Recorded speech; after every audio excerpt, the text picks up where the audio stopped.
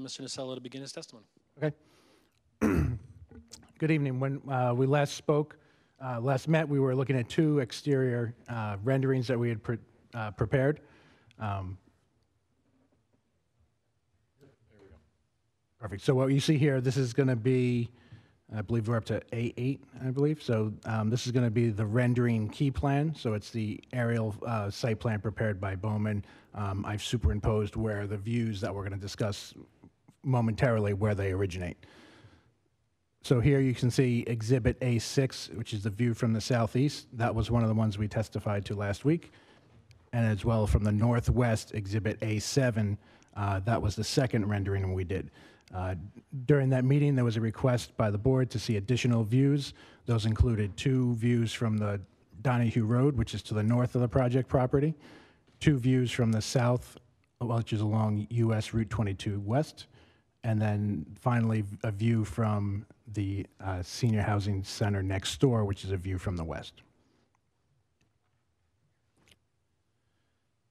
So again, this was Exhibit A6. This is the view from the southeast. So as you just pass the entrance to the facility, this is from Route 22 looking up the berm towards the main building. You can see the monument entrance sign to the right, the landscaping which Mr. Winters testified to last week along the top of the berm, which goes along Route 22 to screen the property from Route 22. Towards the right-hand side of the plan, this is the main entrance to the building.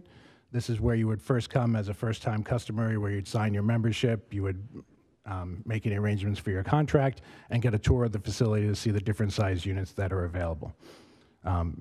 At the top of this parapet is the Snapbox self-storage sign. Signage is located in two locations. One is on this east elevation, and one is on the south elevation, which we'll see from Route 22. The signs combined are less than 100 square feet. With the board's approval, two signs would be allowed, and again, the signs meet the square footage requirements for the town's ordinance.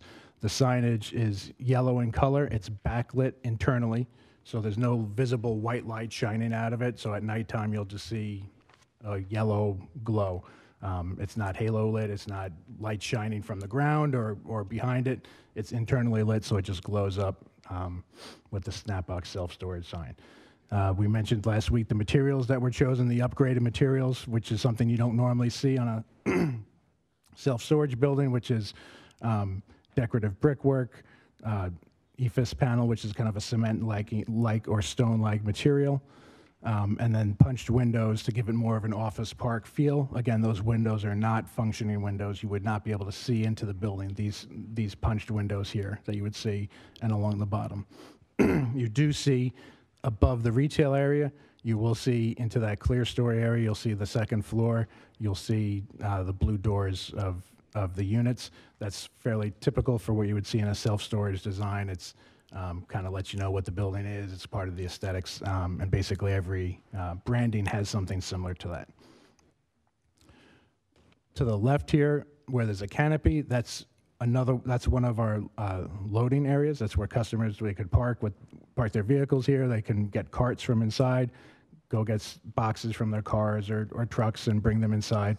This is also the area where there's a deeper parking spot provided. That would be another enlarged loading area, so a car doesn't take up the whole space. You still have ample room kind of back in, and you can unload your car or van.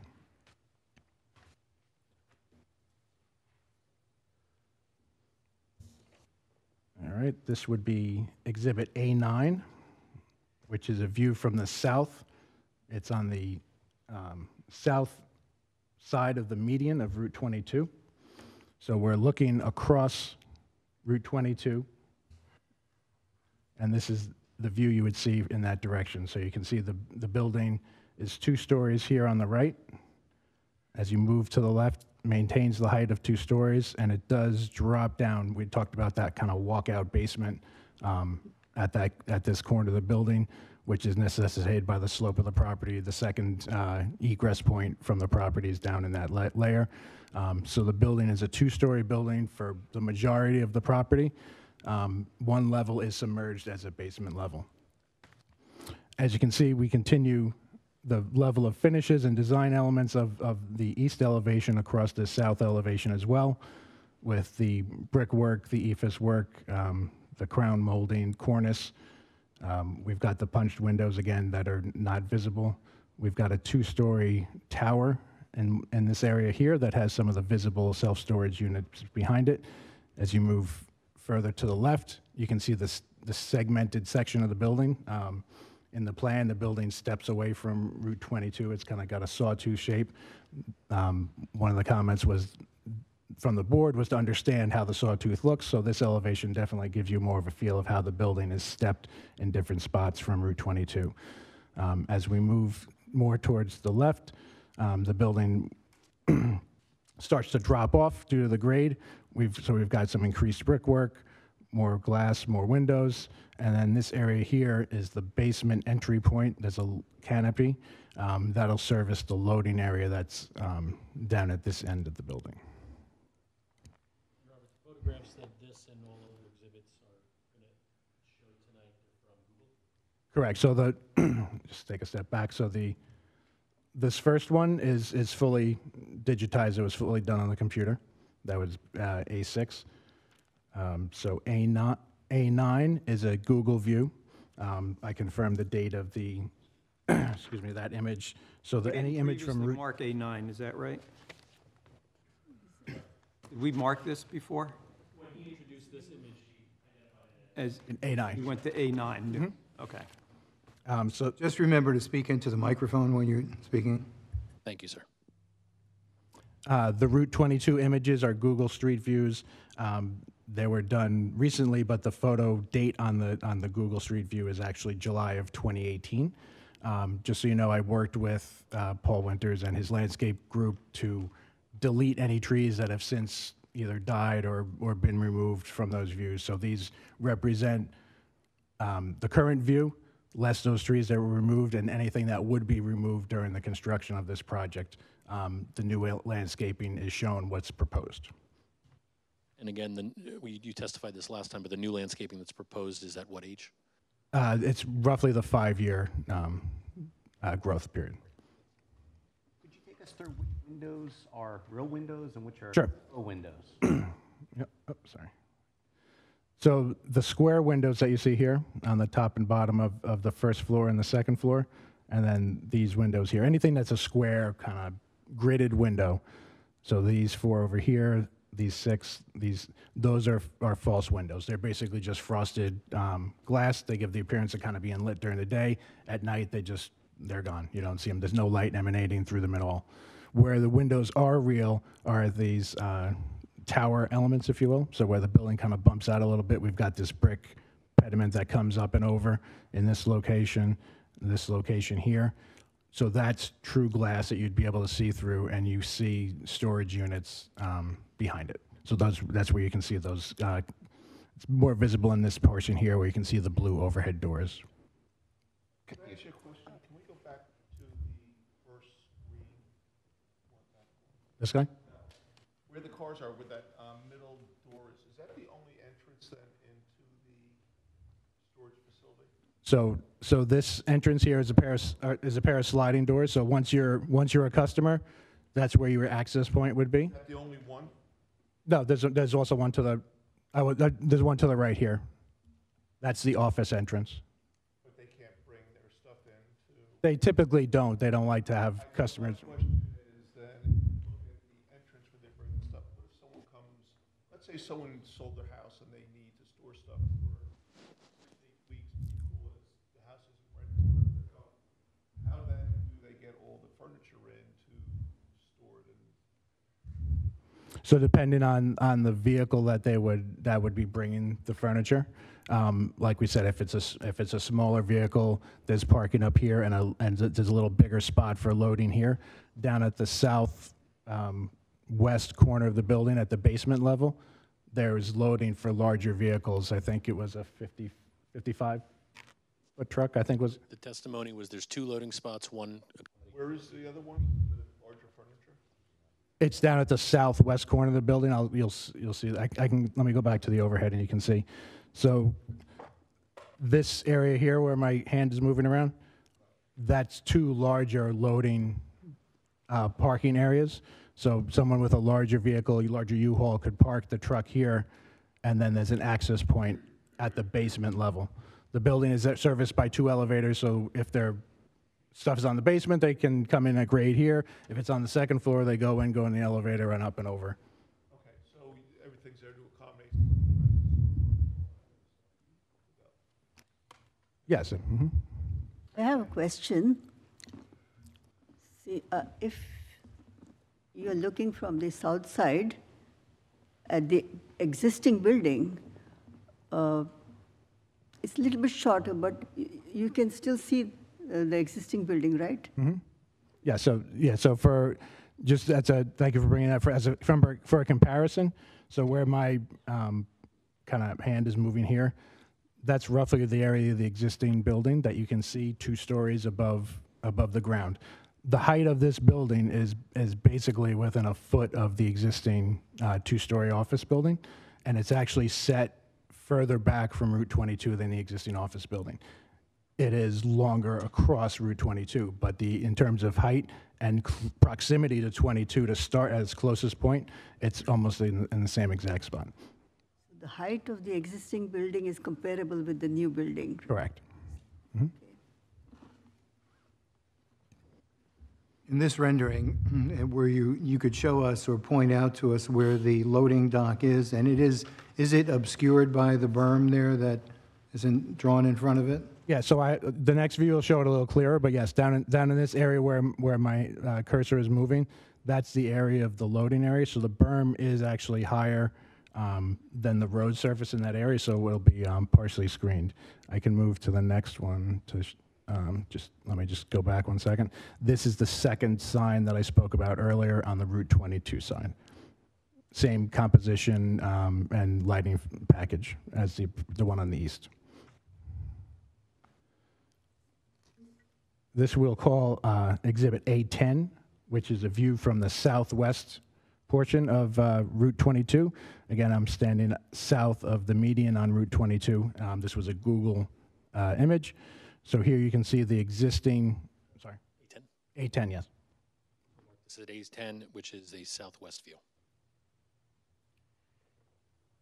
These are the existing ingress and egress points that are on the property now, and then it ties into our new internal roadway. So this area right here is the 2 spaces that are provided for the larger loading, and then this door here, so a vehicle could in theory be parked roughly around here, and they would load into this covered opening on this basement level of the building. You can also see along the west property line, we've added shrubs and greenery along that property line to screen the building from the adjacent neighbor. And this patch of green here, it's a little off-colored green, not quite the same green as the grass and the berm. That's the fire lane. That's actually a grass fire lane that Mr. Winters testified to previously. And here's a good example of how you can see how the property does slope away.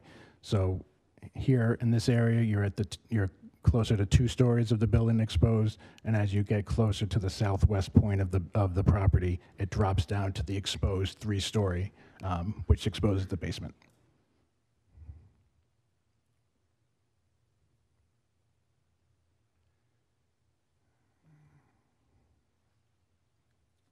Excuse me. Exhibit A11. This would be a view from the west. This is from the senior housing to the west of the project site. This was a photograph that I took from the property, and this is looking directly at our facility. Now again, these trees, it was a little premature. It's not spring. It wasn't fully spring yet, but this is the view that you would see from that parking lot. So it is a fairly wooded area that in the spring and summer and fall should be fairly dense, and you can see our new landscaping dropped in the back as well, so that the coniferous trees that have been added to the property. The white band that you see through the trees, that's the second floor of the building. The brick is the first floor of the building, And you can kind of see it's really difficult to even see where the basement level drops off down to the right.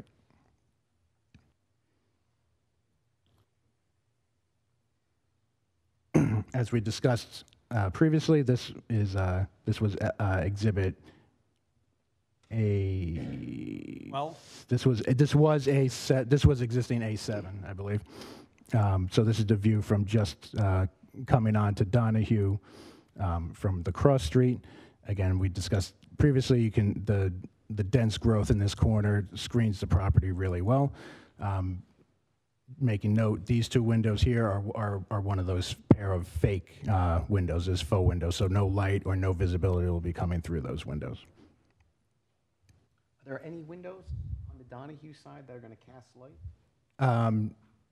No, there is a section where we're showing, you'll see in the render, you'll see the overhead doors. The way where our layouts are actually working, those are going to end up being frosted, and you won't have anything that shines light.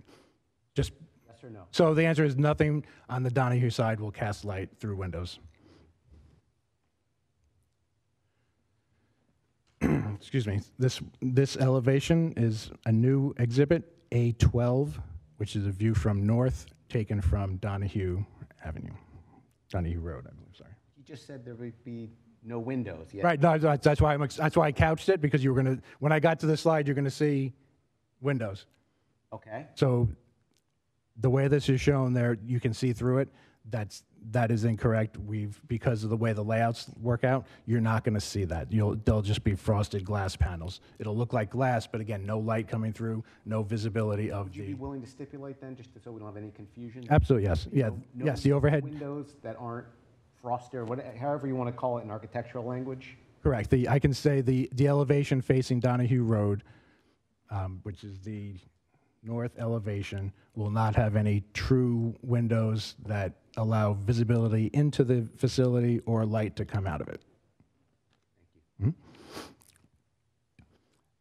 This was, again, a Google Street View.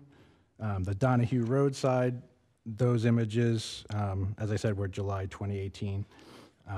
Some trees had been removed that had previously died since that photo was taken, but what you see here are new trees that are being planted as part of the landscaping plan. So again, with the grade and the dense plantings that are being proposed, we tried to mask the facade from Donahue Road as much as possible.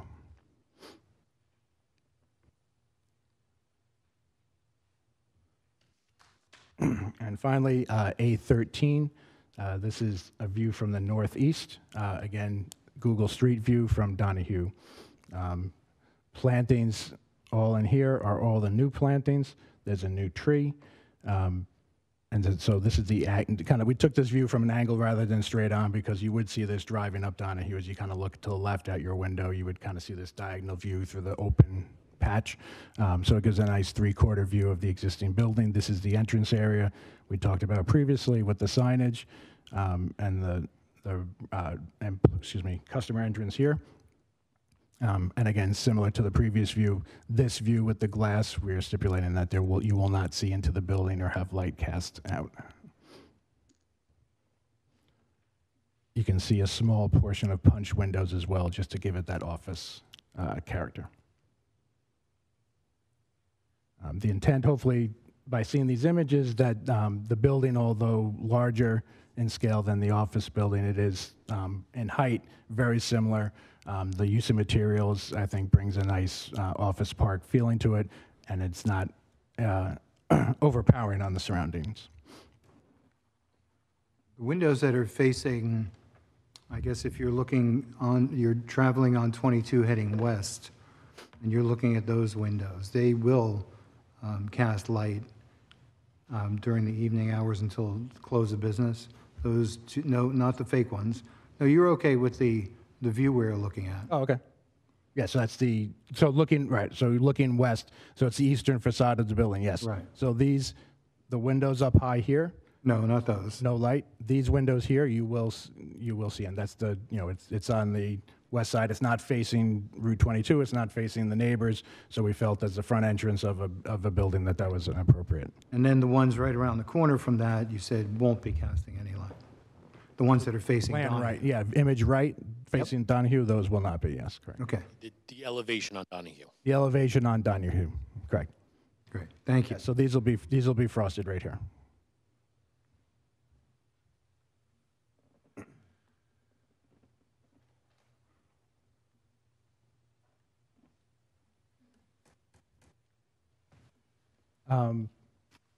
We did touch on the floor plans, but we kind of jumped into renderings last week.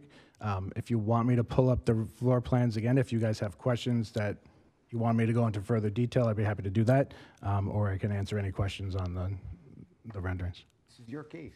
Okay, no, last week we started it, and I know we kind of got pushed into the renderings, so I can bring them up and just do a quick I would overview. ask you to do that. Sure.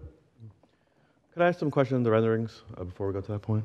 Yeah. Do the renderings consider the HVAC rooftop units? So the renderings don't show them. I'll have a roof plan that I can show you, but basically what we do is the rooftop units are fairly small for building size, but we locate them into the center of the property, into the center of the building.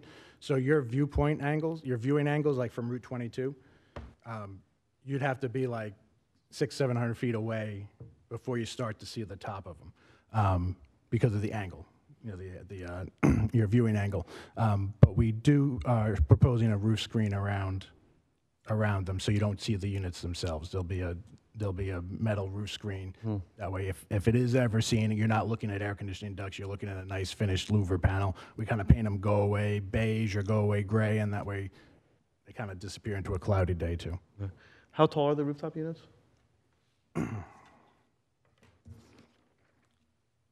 So the top of the rooftop unit from the roof line,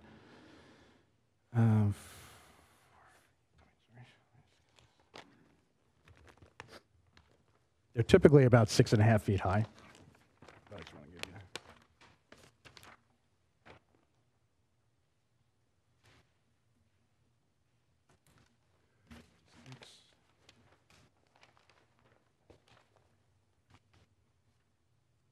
Yeah, they're currently 6.5 feet high off the roof line. So we So typically that's put, inclusive of like any dunnage that they're supported off of?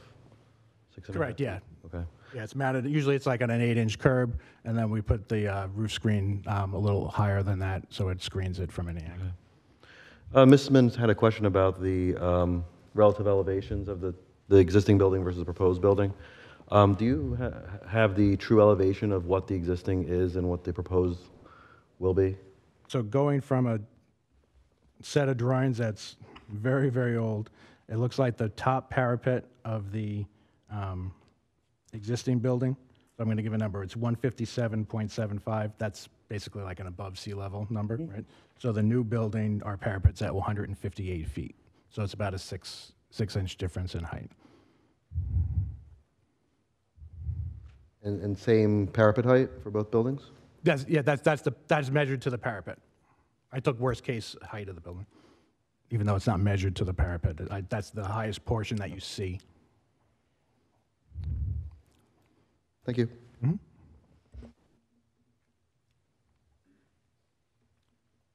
All right.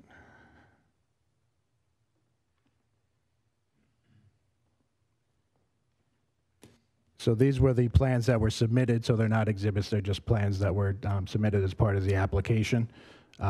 Top plan is the first floor plan. Second floor,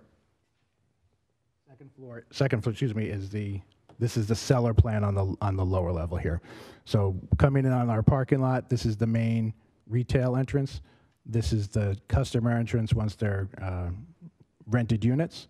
So again, first time you come into this small office area, get a tour of the facility, negotiate your contract, figure out what size units you need.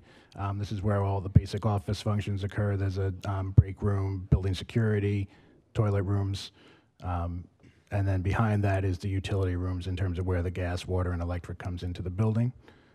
We have 2 elevators located in the building, one here and then one here. We have 2 egress stairs, one here and one here. Elevators and egress stairs serve all 3 floors. The elevators are set at a certain distance, kind of based on industry standards, so you're never really too far from an elevator from your cube or for your entrance. So again, as mentioned before, if you had a larger delivery of furniture down in the southwest corner, this is where you would come in. The larger U-Hauls could be here. You go into the facility, go to your elevator, up to the first floor, up to the second floor, or you stay on this floor if this is where your unit happens to be. The way we design this is we try and keep the larger units tend to be on the lower floors because you've got more stuff. You want to limit the number of trips up and down the elevator. So your larger units tend to be serviced from at grade. So as you can see here, the Ds and Es are some of the larger units. So they're located off this main entrance here at the lower level. Then when you get up onto the main level, which is first floor, so if you're coming in from the east, again, some of the larger units are closest to the entrances. And then when you get up to the second floor, the units tend to be smaller. So they look at a lot of 5x10s, 5x5s, 10x10s, smaller items, smaller storage units that are easily accessed from the elevators. I did want to just touch on, so you can see here in this upper right corner, you can see the glass, and there's storage units immediately behind it, serviced by an aisle. So this is the area where I said you would not see into the building. So this glass is basically just spandrel. It's a false glass. The front facing the main entrance to the building, so looking to the east, you have an aisle, and that's where you have true glass. But again, all along the Donahue roadside, units are right up against the building. So even though we're showing windows, you're not seeing into the building at all. It's all false. And then this to touch on the rooftop units. So we're proposing right now 3 rooftop units located in the center of the building, and then we have a roof screen around them to help with any screening.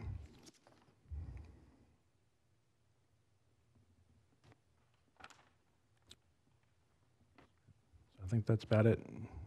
That concludes our director. Mr. Marsala, thank you for the additional photo simulations. Welcome. Very helpful.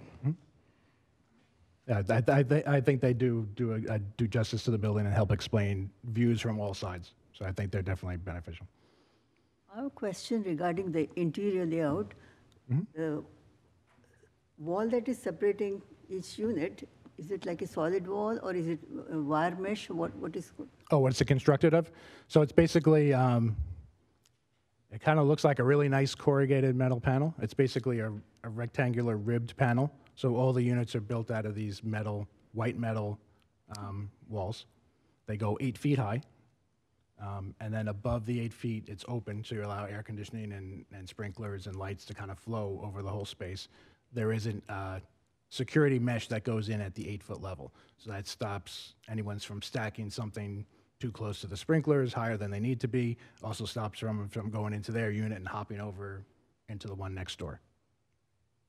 How difficult is it to deconstruct that? So if someone walked in and bought the whole top floor and said, pull out all the corrugated steel mesh that's separating these units, was it a bunch of nuts and they just come out? And It's a kind of like an erector set kit of parts. It can be revised. I kind of know where you're thinking. I think is the concern of making units that are too big and becoming something more, right? So the way these are constructed is there's a column every 10 feet that keeps the amount of steel that goes into the building very low, but and it allows you that modular activity, but it really prevents you from getting any usable space more than like that 10 by 10 or 10 by 20 module. Once you start going bigger, you've got columns that just make the space not really worthwhile. Use this opportunity again. Mr. Lang hit on it. He did a great job. That there's going to be no forklifts. That was a stipulation, but there's no warehousing. Right. Township Council passed an ordinance. Strictly, there's no usage in any area of Bridgewater that is for warehousing. As great as the design is, I just don't want money to prevail and someone coming in and buying an entire floor of a widget maker. And conceivably, if it's not hard to pull these walls apart, that Mrs. Amin asked about, you know, I would be concerned, but it sounds like there's stipulation for no forklifts and that this construction is quasi-permanent, and it would be difficult for someone to go and take up a large space, and also doesn't sound like it's in your business model to have that as well. Is that correct? That's correct, Mr. Chairman. In addition, I had the opportunity to speak with Mr. Aller at the last hearing, and we threw out some additional conditions that we would be willing to accept upon an approval, which would include a condition against employees working in any of the units themselves, as well as a condition specifically prohibiting any distribution out of the facility. Perfect. Thank you. I have another question. Let's say someone wants 2 units side by side. They can move and make it bigger in space, like the E unit, the biggest one, they want 2 of those side by side.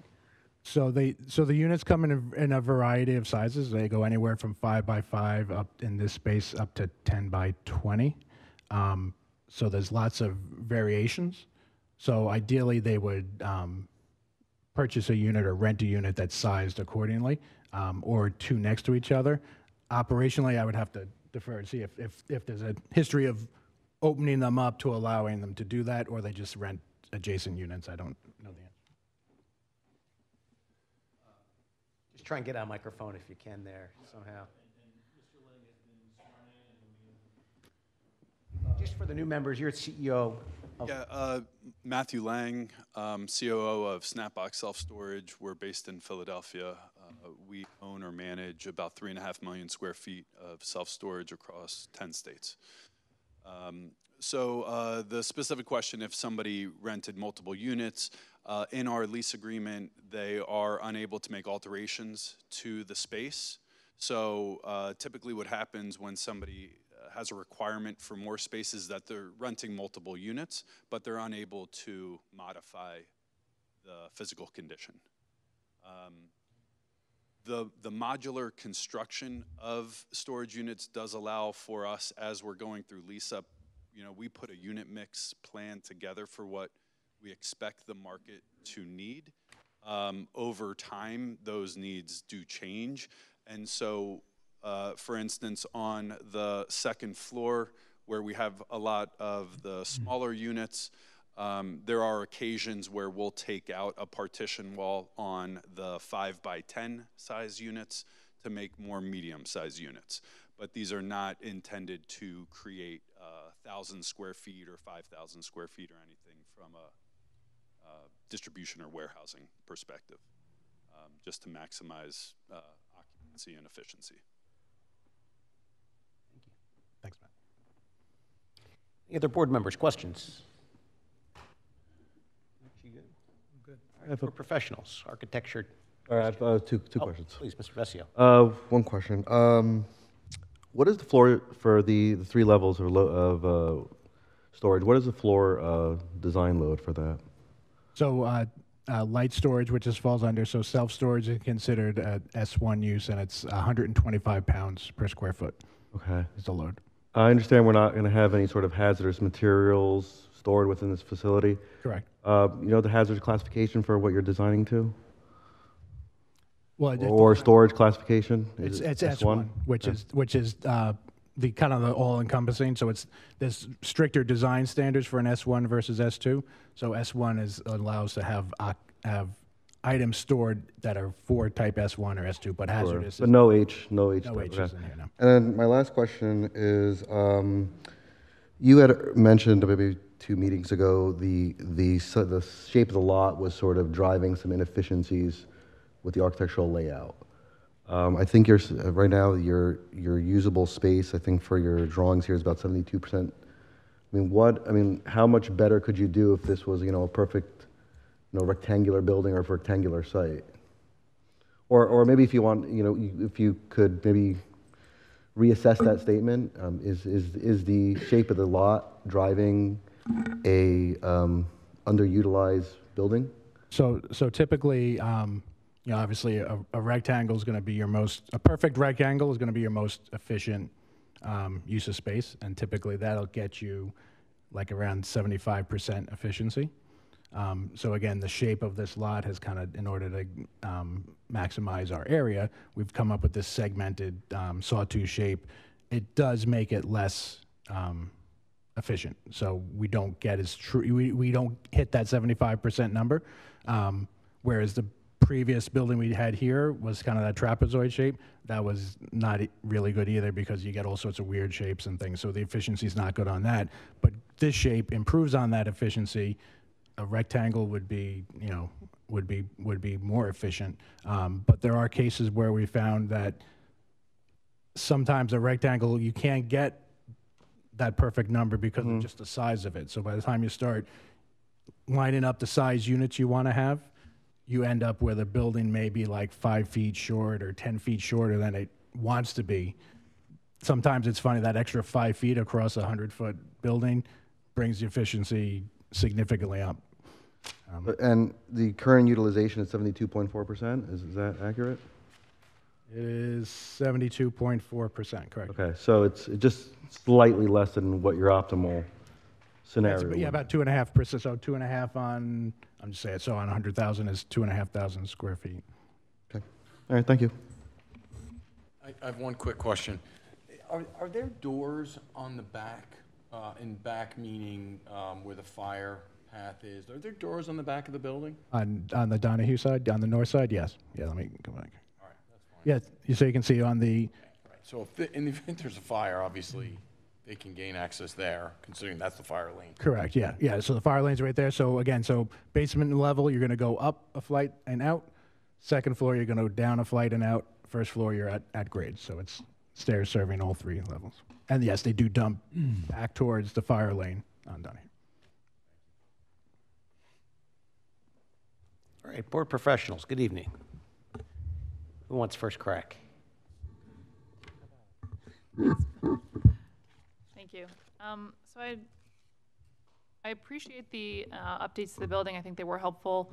But I do think that there are a few questions I had raised in my review memo dated March 21st that I don't think were answered yet.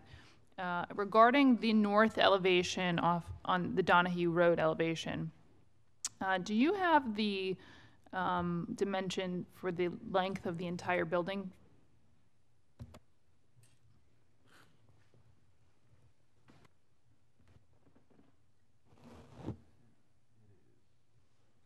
It's 324 feet in length. Okay, thank you. And do you know, there's kind of a, what I'd characterize as a kind of a blank portion of the wall in the middle there. Do you have the length of that portion, basically from the last faux window on the left to the architectural treatment on the right, and pretty much from number 24 to marker number 10 or so?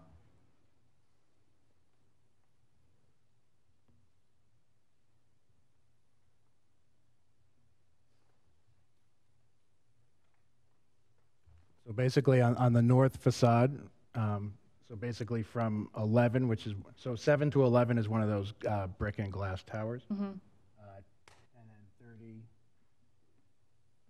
to 33 is one of those as well. So basically from 10 to 30, so you have it's about 180 feet where there's nothing. It's just a stucco and the brick treatment below. We didn't put any windows along that facade. We just tried to minimize the impact on Donahue. So we just kind of had glass as you kind of turn the corners, as you turn the northeast corner, as you turn the southwest corner, northwest corner. That's where we kind of focused our glass treatment.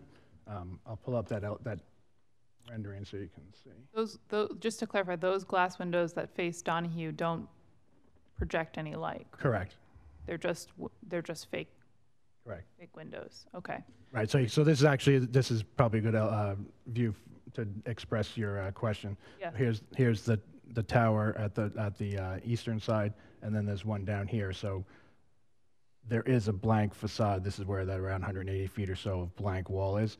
Again, we've buffered it pretty substantially with trees, so we didn't feel it was doing anything real by putting fake windows in along there. My comment held before I saw the elevation, the exhibits presented, and I still believe that something should be added to that portion of the building, simply because the view is impacting the residential neighbors, and it does have like a warehouse feel to that portion of the building because it's blank. So, especially because the second floor is visible and might be visible and, seasonally, I think that maybe some additional treatment on that portion, especially something like a faux window that doesn't have that much impact, maybe space the existing windows that you proposed a little further apart, and add them along the length there just to break up the mass of that building. Right, yeah, so if that's something the board would like us to consider or pursue, we could definitely add additional faux windows along that second height, similar to what we have on the front elevation. I think that'd be helpful. Any number of windows? How many are you thinking there? No, like I said, you could, right now their spacing is pretty close together. They did it kind of in little small sections, and rather than that, I think just spacing them apart so that there isn't this blank stucco elevation that the neighbors can see, that does give a colder feel than even the office building that was there, with glass windows and around all the sides. So something that feels a little bit closer to residential and less like a warehouse. Is that something you're able to do? Yes. Great. And what we'll do is, I guess we'll make it subject to the planner's review if they like the way it looks when we submit into it. That would be fine. And this is just a suggestion upon, seeing some of the elevations. I do think there's a bit of a missed opportunity with that corner feature that shows the doors inside where the offices are located. And when you noted, when you responded to the chairman's question about those windows being frosted on that corner, so that looks really nice. But then the windows basically on the right there that are facing Donahue are not going to match the side that faces more towards 22, right? It's not all going to be see-through glass. Right. This would not be see-through. Yeah. So again, we wanted to show some consideration to the neighbors where, one, they may not want to see.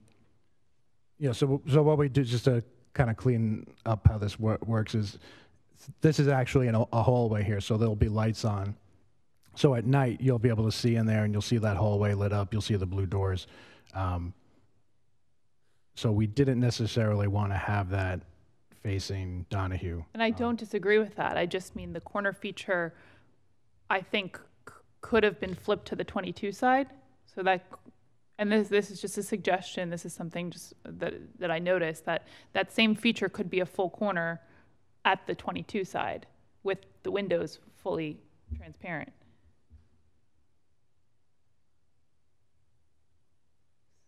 Right, so actually we did, before the building started getting sawtooth, we did have something similar to that. Okay. But we felt that this one, because it's kind of pushed further back, we started to introduce that element more along the facade of Route 22. So we have it here. It's not a corner, but it's a facade treatment. Yeah, it's the entryway, so I thought it does have some prominence there, and that corner, I thought it looked nice on the rendering, except for the consideration to the neighbors that it had to be frosted. So just to give it some thought, if you wanted to, potentially flipping it to the other side towards 22, I think it could be a really nice feature. I know you did add other ones along the 22 exposure, so you don't want to make it too repetitive, and you don't want to make it too cluttered on that side, but I think as a corner feature could, right, so you're suggesting, so in essence, that retail corner flipped to the 22 side. Exactly. Just a suggestion. So we could look at that. I would have to look at it from a site plan too, to see how Absolutely. how loading areas and site circulation works if we were to change that. Yeah, absolutely. So I think that's all I have for the architect though right now. Thank you. Thank you. Just a couple, Mr. Chairman. Sure. This is a good exhibit. I want to ask you a question about Mr. Nacella. I see the monument sign for Snapbox. That's near the easterly entrance, correct? Yes. And that's a representative view of what's proposed. Mm-hmm. And that's compliant with our ordinance currently in terms of the size, correct? Right. I believe we did make that. Mr. Winters made it that size, yeah. You're also proposing facade signage as well, correct? Mm-hmm. Correct, yeah. Up here, you can see. Do any of your renderings show, or is it just difficult to see from here? Do they show the facade signage? Yeah, so here on the upper right, kind of where my mouse is, it says Snapbox Storage. Okay. That's, So it's just going to be the text. yeah, it's just text. There's no logo, and it's just Got a it. font Snapbox, and it's one on the Route 22 side as well. Same size on the Route 22 side. Same signage, yeah, different size, but same signage, yeah. So you're going to have facade on the east side, you're going to have facade signage on the Route 22 sign. Correct. They as well meet the ordinance requirements in terms of the size. Correct, yeah, well, it all comes in terms of height off the ground, and the total signage is less than 100 square feet. I think the only, I don't want to speak out of turn, but I think the question is, the two signs, I think, has to be approved. The two facade signs would have to be approved by the town. Right. But it's not necessarily relief from what's allowed, it's just with consent by the board. Correct, yeah. I believe that's the way it's written. Okay. Can you go to exhibit, I think it was A12 or A13? And it was again, the view from Donahue. One of the two. That's fine. Okay. So one of the board members asked a question about the rooftop equipment, and you explained that was going to be screened, and it was going to be the equipment was going to be positioned near the center of the roof, and that there was going to be a screen around the equipment. Correct. Will that screen or that fence extend to the top of the equipment? Yes, it goes to the top of the rooftop unit, so in theory, this view, you wouldn't see it because it's so far in. Higher elevations or further distances away, you would start to see those. But yes, the screening is the same height of the rooftop equipment itself. Okay, and that was really what I wanted to emphasize, because on the Donahue side, as the elevation rises on Donahue, you get closer to the top of the building. I wanted to make sure, even though it was at the center, that Right. there wasn't going to be visible, or they wouldn't see the actual equipment. Right, the equipment will completely screen. So to be honest, I believe if you go up that street, I can't think of the name of this, that cross street. So the existing office building has rooftop units on it. This building's basically the same height. They're not screened though, but you can, as you get up higher in elevation, you'll start to see those rooftop units. That's why we've chosen to screen them, so you're not looking at the, Okay, if you did, you wouldn't look at the unit itself. very good. Thank you. Mhm. Thank you, Mr. Thank you, Mr. Burr. Members of the public, any questions on architectural testimony?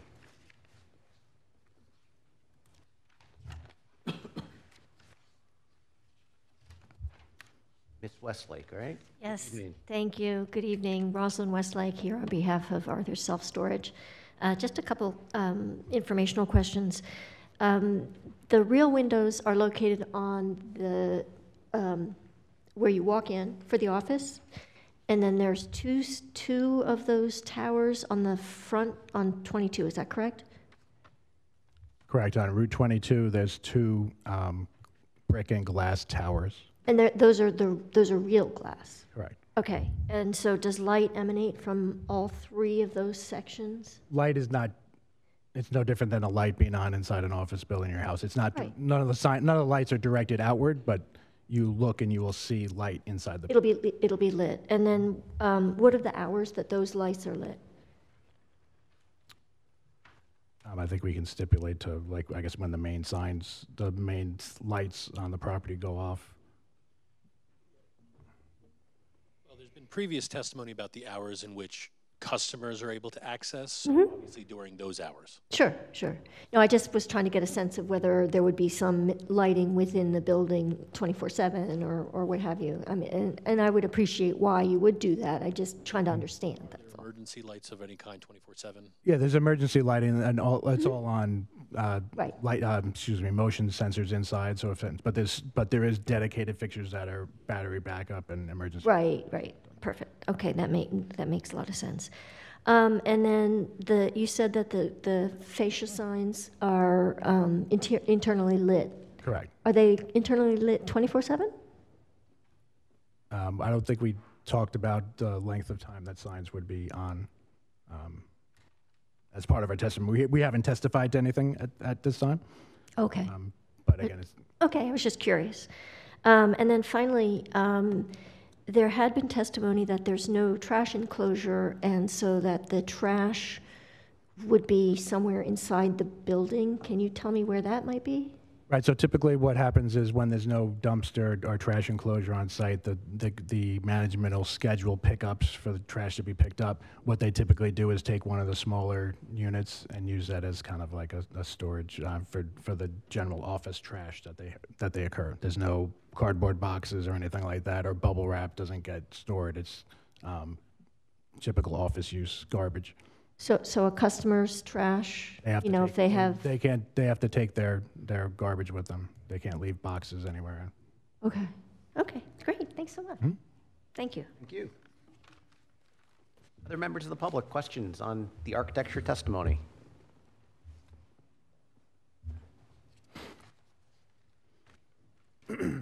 Just your name and address, please. You made use of the, I'm Ron Kurzea. Name and address? Name and address? Sure, Ron Kurzea, Kurzeja, 32 Shady Lane, Bound Brook.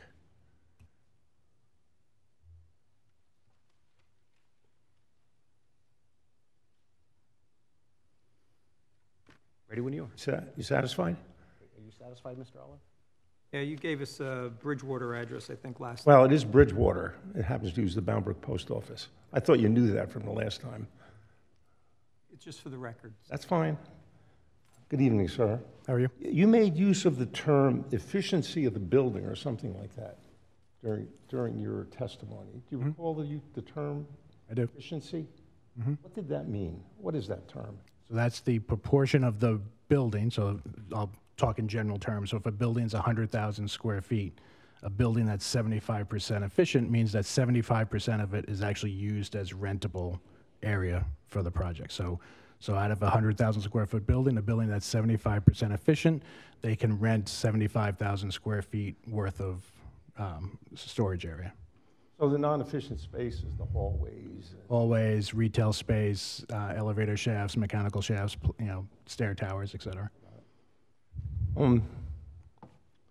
The rooftop units, are they part of the height calculation for The rooftop units are not part of the calculation for building height. the zoning ordinance permits that to be excluded? Correct, yeah. Okay, that's fine. I heard the gentleman from Snapbox make reference to rental agreements and what's permitted and what's not permitted. My perception is that there's a high level of opacity in this application. Is there any reason, I'm addressing this gentleman, is there any reason why no Snapbox model documents have been provided as part of this application?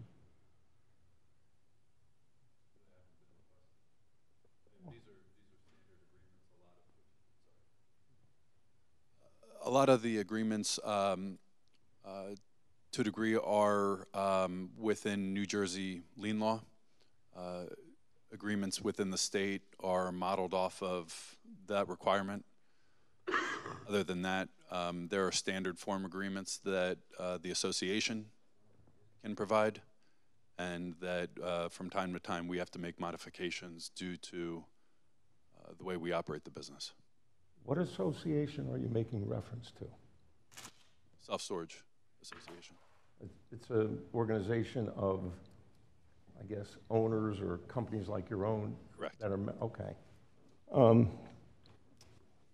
Would it be fair to make a request of you to produce the agreement that you use and you would contemplate using in this particular location? You know, Steve, we don't really need to see those documents. This board has no jurisdiction over their internal lease document. The only thing we would do is potentially ask them to put in certain conditions if the board felt that certain language needed to be in the document. But their business lease, we don't have any jurisdiction over, and we don't need to see. And the testimony that's been provided tonight, and it was also when Mr. Lang originally testified in relation to these documents for that purpose as well, that if this board were to so approve this application, we would consent to the conditions on the items such as no hazardous materials and other things that were relevant to discuss. Okay.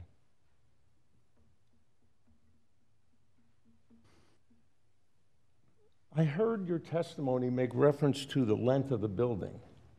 I've not been able to independently verify that, but you said something about the length of the building, I think that would have been on the Donahue side of about 300 feet? 324 feet is the length on the Donahue side. Okay. What is the length of the existing building on the Donahue side? I don't have that information in front of me, but I know it's a smaller footprint. Any idea to estimate? Is it under 100 maybe? No, I don't believe it's that small. Okay.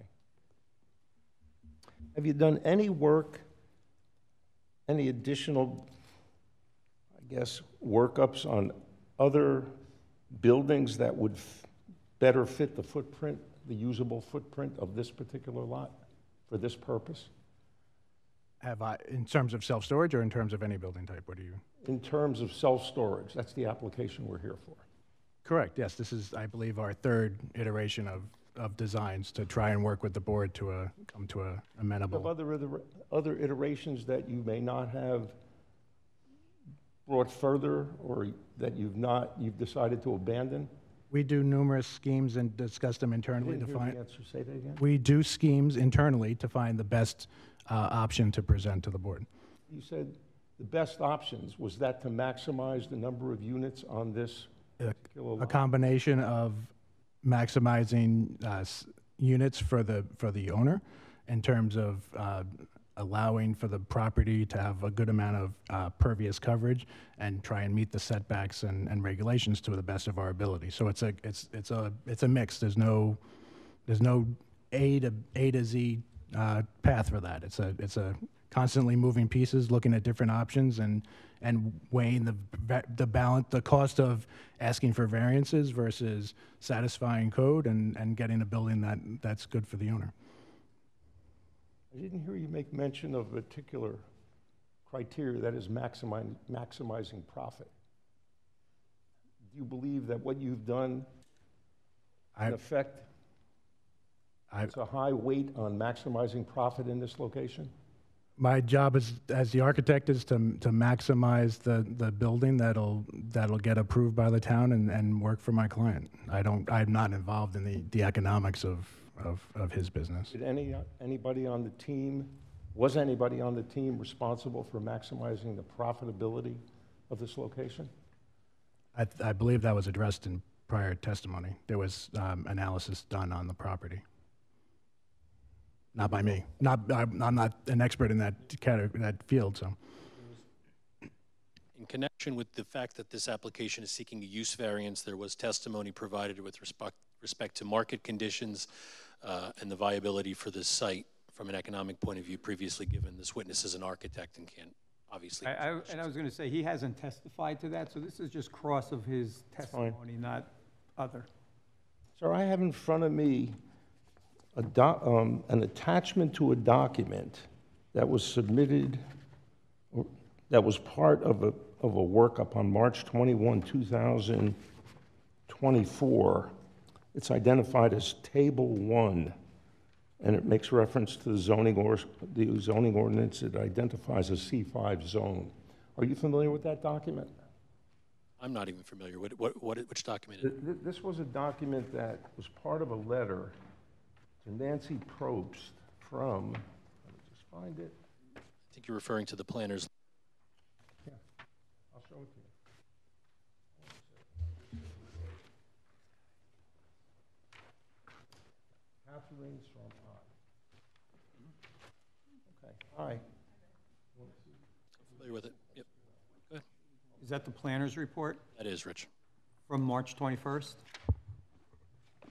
I could check it again. Give me 1 second. You might know better than I. I'm looking for the first page. It was March. I didn't think it was the 21st. For some reason, I thought the 24th, but I stand corrected. I'm sorry. It is March 21st. Okay. Sir, a couple of things that stand out is the minimum front yard setback from Route 22. The requirement is 200 feet. Okay? And you're proposing, I believe, with this particular version of the project, 54.1 feet, which is in round numbers about 25% of what's required. Okay? do you think that you can substantially increase the setback and still have a workable project? This witness has not testified as to the viability of the project or provided any planning testimony with respect to that variance. All right, that would be an appropriate question for the planner, and if the engineer comes back up for anything, but not this witness. Okay.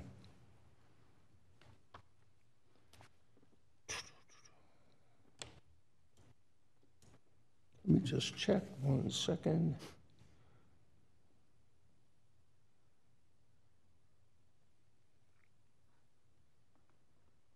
No further questions right now. Thank you. All right, other members of the public, questions? All right, seeing none, your next witness. Thank you. We're going to recall, and thank you, Thank Mr. you. Nocella. We're going to recall Mr. Winters for some engineering cleanup.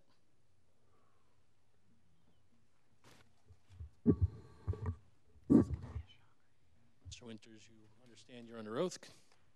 Yes, I do.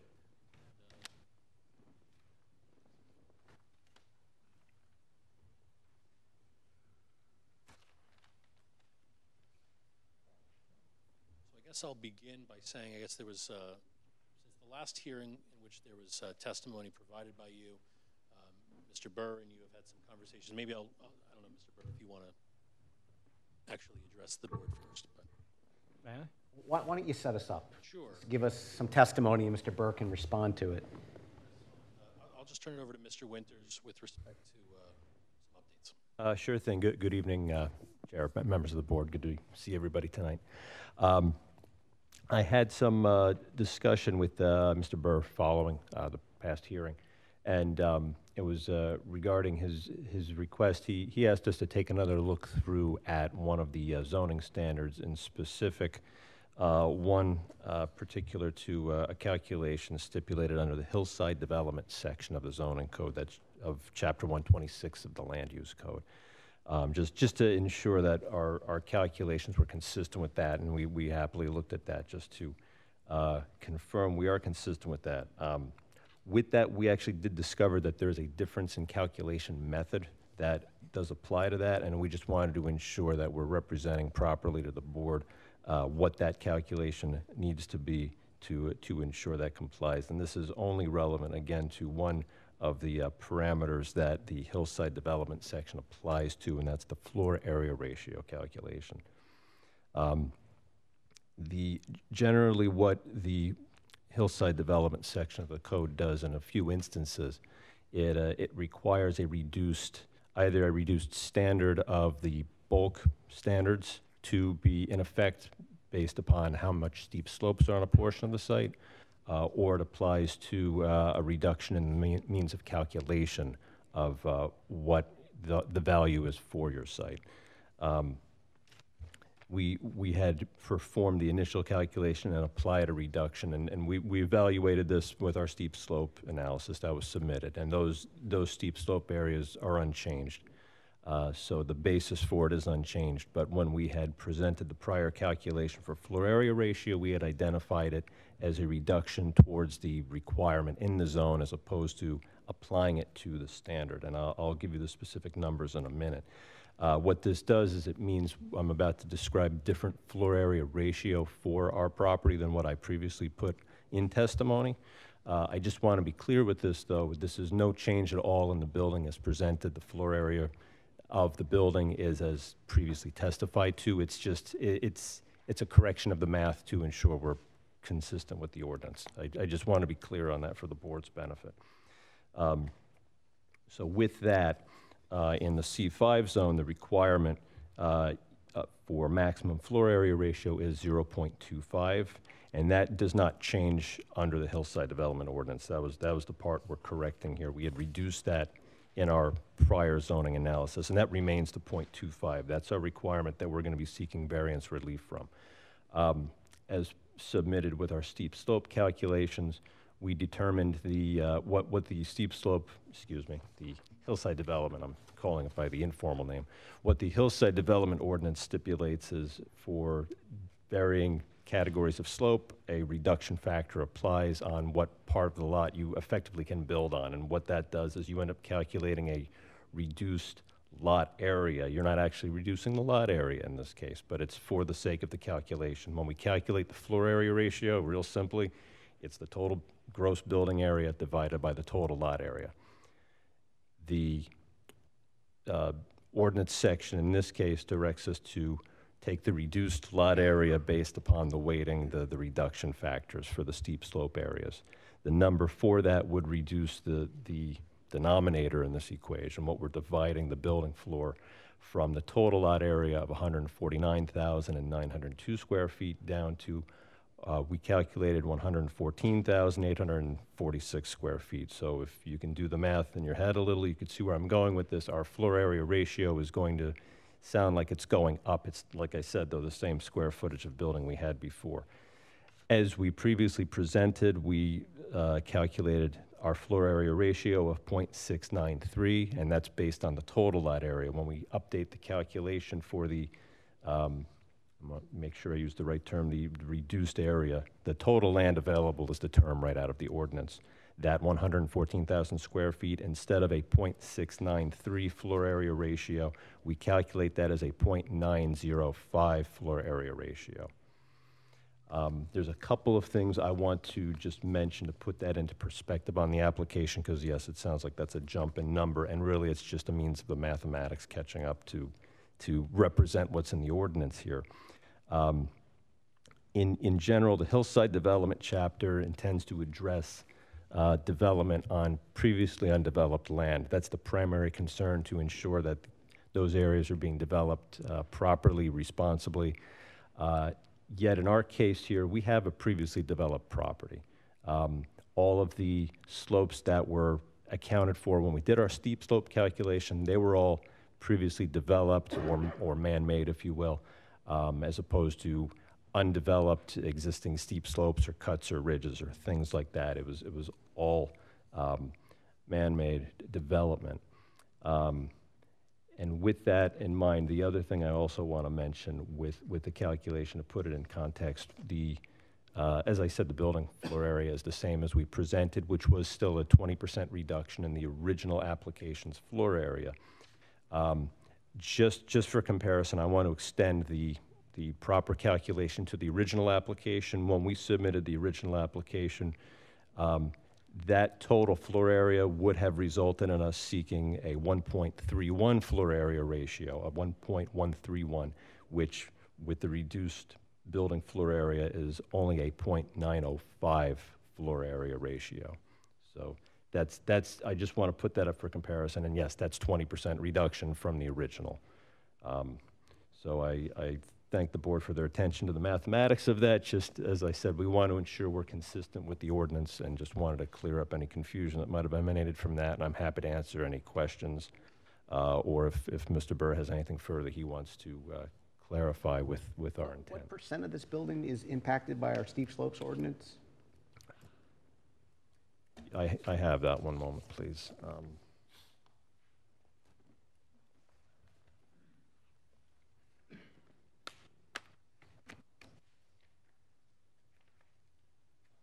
And Bill, if you know the answer, you'll get credit.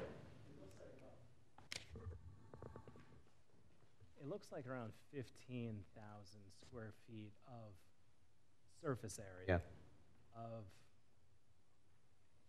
So if you take a look at the steep slope exhibit or plan that Mr. Winters prepared after the first hearing, that's the map that shows the green around the perimeter of the property in different shades of green. And what they did was they identified any of the slopes over 10%, 10 to 20%, 20 to 30, and over 30. Those are really the regulated slopes in terms of the hillside development.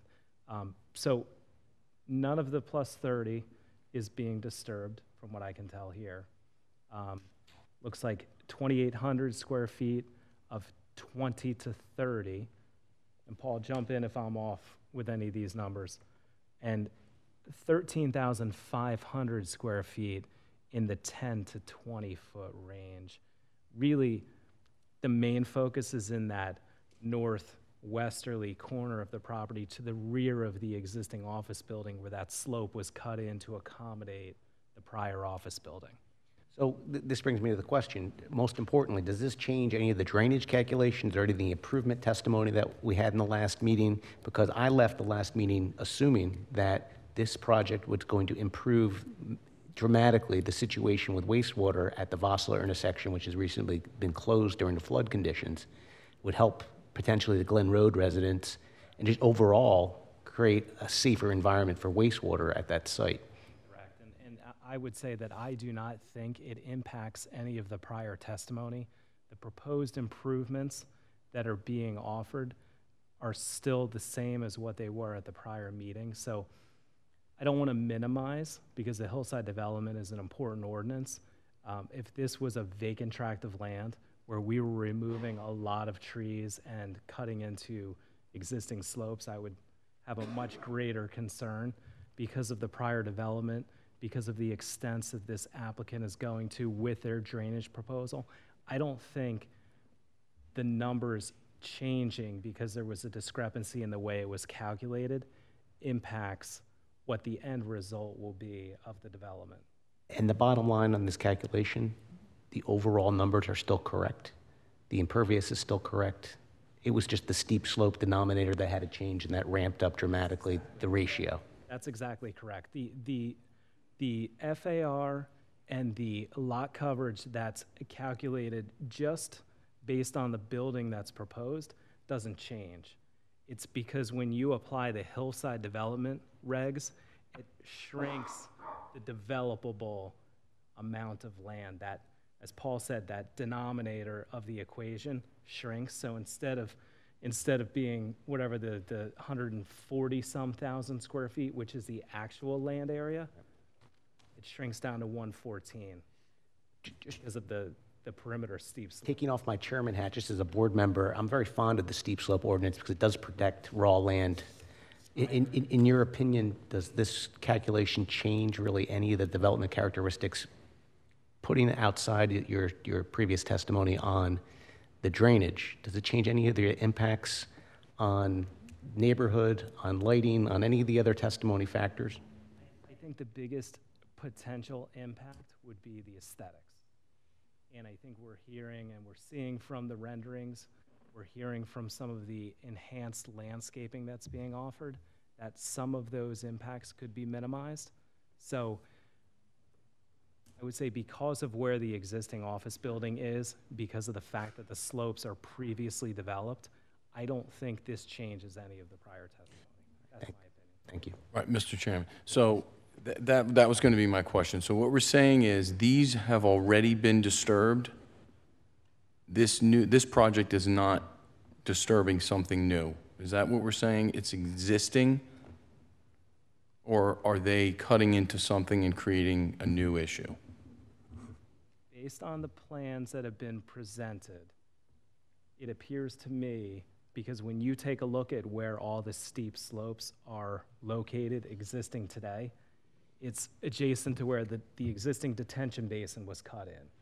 It's directly behind the parking lot, behind the existing office building, where that was cut in. Right. So in my review, it appears to me that those slopes were either created or exacerbated to accommodate the prior development. Right. It doesn't appear to me that there's any new slopes that are steep that are being disturbed at this point. Great, thank you. That was my question, thank you. I've got a question before we move on. Mr. Winters, I'm looking at Table 1 from the planner's letter dated March 21, and I'm looking at the floor area row in that table, and I'm looking specifically at the proposed column, which shows 0.693, but which you've now corrected to be 0.905, right? Yes. The square footage that went with 0.693 was 103,882. What is it with the 0.905? It remains unchanged. The So the floor square area footage is the same? Correct. The building is the same size as what was presented.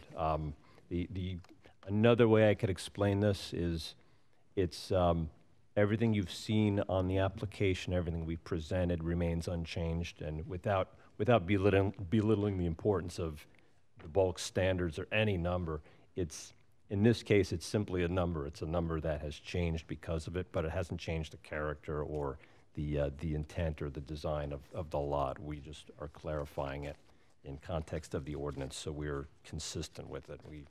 Thank you. We're making that correction.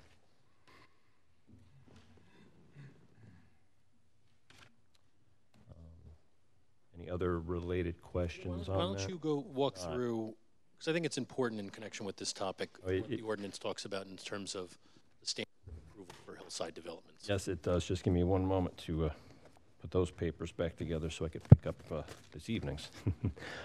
This actually does make for a something of a convenient segue, because one thing we spoke about in preparation for this evening was we wanted to ensure that we had up to this point provided a clear basis to demonstrate that we're meeting the different standards of approval that are part of the hillside development ordinance. And I believe we put testimony forth in support of all these, but for the board's benefit and for the benefit of the application, I just wanted to briefly run through those standards. I think that'll also help allay some of the question that comes up of us making this clarification about the floor area ratio. And this is more reiterating some of the things we've spoken about. I'm not going into great detail because it's sort of a recap, but I just wanted to put it in context of those standards of approval. So there's 7 standards of approval listed in that hillside development ordinance. I'm going to read them verbatim and just for record, and then quickly touch on them. Number 1, control velocity and rate of water runoff so that such velocity and rate are no greater after construction and development than before, and all other provisions of the Bridgewater Township Stormwater Control and Floodplain Ordinance have been complied with.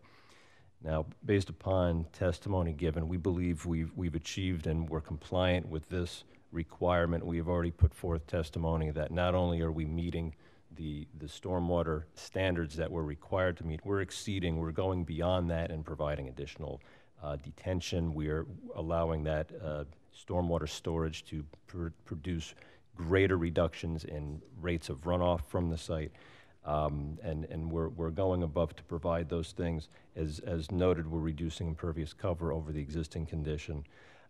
We had previously given testimony that the project site is exempt from the floodplain ordinance since there is no floodplain or flood hazard areas as regulated by the DEP on the site. And we've addressed the provisions of the Bridgewater Township Stormwater Control Ordinances. So we've satisfied, I believe, the requirements of point 1, of standard 1. Standard 2 of the ordinance states minimize stream turbidity and changes in flow. Now, by virtue that there is no stream directly on our site, I could easily say this is not necessarily applicable to us, but just understanding that, of course, we're in close proximity to streams, I'll take it a step further and again point back to the stormwater management improvements that we're providing, which again are above and beyond the requirements. We're providing additional there because we can and because we're willing to. And we believe that those improvements will result in a net benefit to downstream areas and to any streams that are downstream of us. So whether it's applicable or not, I would say we've even achieved that standard. Standard number 3 states protect environmentally vulnerable areas. By virtue of the fact that this is a redevelopment and the fact that this site has been entirely developed prior to this point, I mean, we're placing our development in a previously developed area. There's no flood hazard areas, no wetlands areas. We're addressing all proposed slopes will be stable. That's a requirement for all development, and I'm going to touch on that again in a moment in relation to another of these points. So I believe we've achieved that through the type of development we're proposing here to meet that standard. Standard 4 states to stabilize exposed soils both during and after construction and development. And I'm actually going to also read Standard 5 because my response to both is similar. Standard 5 states prevent soil slippage. And although it doesn't define it in there, I generally understand that to be cases where the ground may come loose because of conditions or rainfall or whatnot. Both of these standards, I believe, since this project, like all projects that are obligated to be approved by the local soil conservation district, in this case it's the Somerset Union Soil Conservation District, will have to review and approve this plan. In fact, we already have that approval, I do want to note. But our development has to comply with the standards for soil erosion and sediment control in New Jersey. All post-development slopes must be stable. We don't get a final sign-off from the Conservation District if the site is unstable before we wrap up construction. So I believe we will address through construction that everything will be stabilized in 0.4, and we have no concern for the soil slippage requirement of 0.5 because we are reducing or minimizing steep slopes, and anything on there that's man-made will be stabilized. Standard 6 states minimize the number and extent of cuts to prevent groundwater discharge areas, and that seems to contemplate affecting groundwater conditions that might be affected by excavations. And again, I believe we're compliant with this because it's a pre-developed site. We're seeking to change as little of the site as possible. Much of our proposed development falls directly within the footprint of the prior development. The building is at a similar elevation for the most part as the parking lot is. So I believe we're complying with this because we're really retrofitting our project into the existing site as best as can be for redevelopment. It meets that standard. And as I noted, we're also reducing impervious cover overall from the existing conditions. So we have that benefit to add to that. And lastly, Standard 7 states preserve maximum number of trees and other vegetation on the site and avoid the critical upland forest areas as shown on the vegetation map of the township's natural resources inventory. Now that last point, we also, I believe, we're compliant with this, and that last point, we don't encroach into those areas per the natural resource inventory, but I want to point out, in addition to the landscaping we're proposing, as I noted in prior testimony, with the reduction in building in the latest version of the plans that's before the board for consideration, we've been able to pull our development footprint further from the property perimeter. That's allowed us to save numerous trees that are providing some very nice buffer that was visible in, I forget which exhibit, one of the exhibits that Mr. Nacella presented again this evening. We're preserving a number of those existing trees, especially along Donahue where they are. So we're really maximizing the number of trees we could save, minimizing those off-site and on-site impacts, and as previous testimony showed, we're proposing a significant quantity of new trees, new shrubs. So as I said, I think we're compliant with that. Again, those are those 7 standards, and for the board's benefit and for record, I just wanted to ensure we had run through those in context of what we'd offered before, and I believe we addressed those. But of course, I'm willing to entertain any other questions on that past testimony if the board has them. I have a question that hopefully will clear this up for me and maybe some of the other people. I know you're talking in technical terms about the computation that was done and the math that was used in order to come to a consistent outcome between Mr. Burr's calculations and yours. Is that fair to say so far? Yes, we want to provide a consistent computation to the ordinance, which we don't believe we had prior. We thought we did, and we wanted to clear that up for record, so we're consistent. And now that you've completed these calculations, does this impact the variances that you requested or the degree to which the lot coverage is going to be impacted, so you're asking for something more than we thought you were going to ask? I can address that because it's a question regarding the variance intensity, and yes, that's the very reason we're providing this testimony, is to make clear to the board, we're not hiding anything, that once this was determined, that we wanted to be clear that what we're asking for and ultimately, hopefully, get a vote to approve for is the correct calculations under your ordinance. So there was reference before to the planner's letter and table A, or 1, I believe it was, from the planner's March 21 letter. That would be revised, and the variance we're seeking would be a variance for the .905 computation. And just to clear up the numbers again, the requirement is a maximum floor area ratio of 0.25.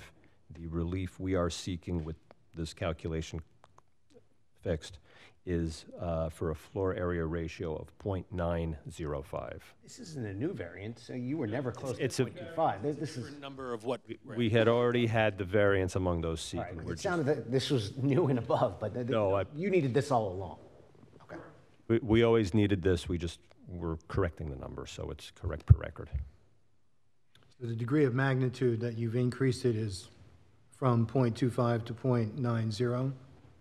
No, 0.25 is the ordinance limitation. We were always seeking a variance, and we were at 0.693, so about 0.7, and now we're 0.905, so about 0.9, so about Okay. 2. Thank you. I had you at one iteration from Scarlett's appendix, 0.87. So, I mean, this number has been flying around. Well, we had this. There were 3 different iterations, as Paul mentioned. The original application under this computation would have been over 1.131. So the board will. This must have we been the we had second. 3 different iterations that we came to the board with. So your testimony is that you're 0.905. Correct. All right, thank you. Does that mean that the existing calculation is incorrect? That it's, the current one says it's 0.18 at 26,000 square feet. That actually, that's a very good question, and that does mean the existing calculation as on our submitted plan is incorrect as well in the same way that ours was. That 0.18 floor area ratio for the existing building, that does not take into account the steep slope number because we had applied it to. Our original calculation said, we reduced the floor area ratio requirement from 0.25 to 0.192. That was the part that we misunderstood because there are some. In fact, the other provisions of the Hillside Development Ordinance, the ones for impervious cover, those do stipulate we reduce the bulk standard, which is unlike this one where we apply the reduction to the math to the lot area for calculating it. That 0.18 we calculated on the original application for the existing building. When we apply the hillside development factor is 0.24. So the existing building, using that calculation, is 0.24 floor area ratio. That existing building is therefore just under the 0.25. One other question on that, the improvements on the drainage, is there any way to quantify what those improvements will mean for the community and the area? I mean, will it prevent certain flooding conditions that we've had in the past, or is it just going to make them a little better? Just so I understand the question, so when Mr. Winters testified last time, there was, I believe you gave percentages above for the 30-year, 100-year storm, all that. Is that what you're asking about? Yeah, I was just trying, what I had heard in the testimony was it's going to improve it. Yes. Being able to, if I'm in the area. Yes, I'd be happy to. I understand the concern and confusion because on the regulatory side, the main way that they determine if we're compliant is based on peak rates of runoff for certain design storm events. And if you meet those reductions, then you comply. And in this case, and if you bear with me, I have the supplemental information that I'm digging through last time's notes. Just give me one moment, please.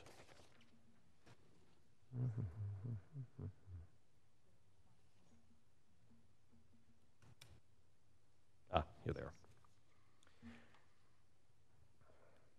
So there's going to be some numbers, so bear with me. There's different storm events if you're not familiar with them. The design storms, then they're based on percentage frequencies that they may occur, and based upon that, we tend to call them by the frequency in years, which is not always true. That doesn't mean the 100-year storm only happens once in 100 years. We all know that, but I think we've heard that one by now. But the storm events are the 2-year event, the 10-year event, and the 100-year event.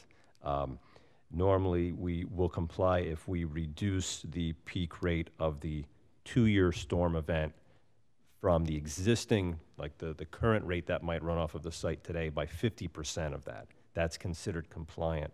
And we had calculated we were reducing that rate by 72%. So almost 50% on top of that 50% reduction. So before I move on. What that means is the detention system, the storage we provide on site to hold back more water from immediately running off of the site. We hold back a little additional water, and when we do that, the amount of water that's immediately running off of the site during a rainfall event is held back further. So there's even less water running off below the threshold we're permitted to let it run off the site. We're holding back even more. And what happens is we hold it back for a much longer period of time. When the rain stops, water may still be coming out of these detention systems, but by that point, the peak of the storm has passed. And that's pretty much the general principle of why we do detention for stormwater events. It's for storm events, it's to take some of the pressure off of what's downstream. And that's important because we've heard it, I've heard it from the board and from the board's professionals. The concern is downstream capacity, whether that's storm systems that are downstream or water courses and streams that are downstream. And with that in mind, that's the reason why we've agreed to find a means to provide this additional storage to hold back more water, take more pressure off of the downstream, and that's allowed me to say that, yes, there will be an improvement in downstream capacity because this project is holding back even more water and reducing those peak rates more during a storm event. Sorry for the long explanation. It's my area. That was on the 2-year rate. Do you want to go and give us the other years? 10 and 100. Sure thing. No, I'd be happy to. And again, these were testimony last time, and I have no problem reiterating those. The 10-year event where we're required to achieve a 25% reduction in the peak rates of runoff, we're going to be achieving a 56% reduction with the additional storage we're providing. And for the 100-year event, where a 20% reduction is required, we have calculated we'll achieve a 33% reduction. So even if we weren't above and beyond just meeting the minimum standards, the statement that our project will improve the runoff is accurate, so we're going even above that. Yes, that's correct. This is a good opportunity to discuss, I guess, another opportunity we want to introduce to the board. Yes. Since we're on everything flows tonight, we're on the stormwater topic, and that gives me a chance just to talk about a matter that did come up briefly in the past hearing. And I had a chance to look at this and speak with the board engineer a little bit after the last meeting. And there was a question that came up as to whether we could provide any additional measures on the west side of the site regarding stormwater management. And I testified that we are compliant and we remain compliant with the rules throughout the site. On the west side of the site, we are already redirecting 0.2 of an acre, about 20%, approximately 20% of the total area towards the detention and stormwater systems on the east side of the site. And that volume of runoff is accounted for. So we're reducing areas that run off directly, and we're meeting our obligations by doing that. But the question came up as to whether anything else could be done to further assist and improve the runoff from the west side of the site, which today and in the future is directly discharges without any detention. We believe there's an opportunity to provide some kind of measure on that side, and had spoken with the board engineer about maybe being able to do something. It would be something small, something that may serve to deter some of the more frequent smaller events and just take some of that water offline during those. And we're happy to work with them to work that into the design. And I just wanted the board to be aware. The rain garden that Bill was mentioning last time and some other smaller mitigation measures? Yeah, I think that's great. That may be the solution for that, and we're happy to look at that. The applicant is agreeable that we'd want to provide something else there that we can. Just need to work out the specifics. It'll be a small bit of mitigation, is that your testimony? But it'll be an improvement. Yes, we will make an additional improvement to that side. That'll just one more thing above and beyond the requirements we have, just because we know it's a concern of the boards, and we think we can do something there. So we're going to endeavor to do that and coordinate that with Mr. Burr. That concludes the testimony. Yes. Any other board members, questions for Mr. Winters? All right, board professionals, any follow-up? I just had one comment unrelated to the updated calculations.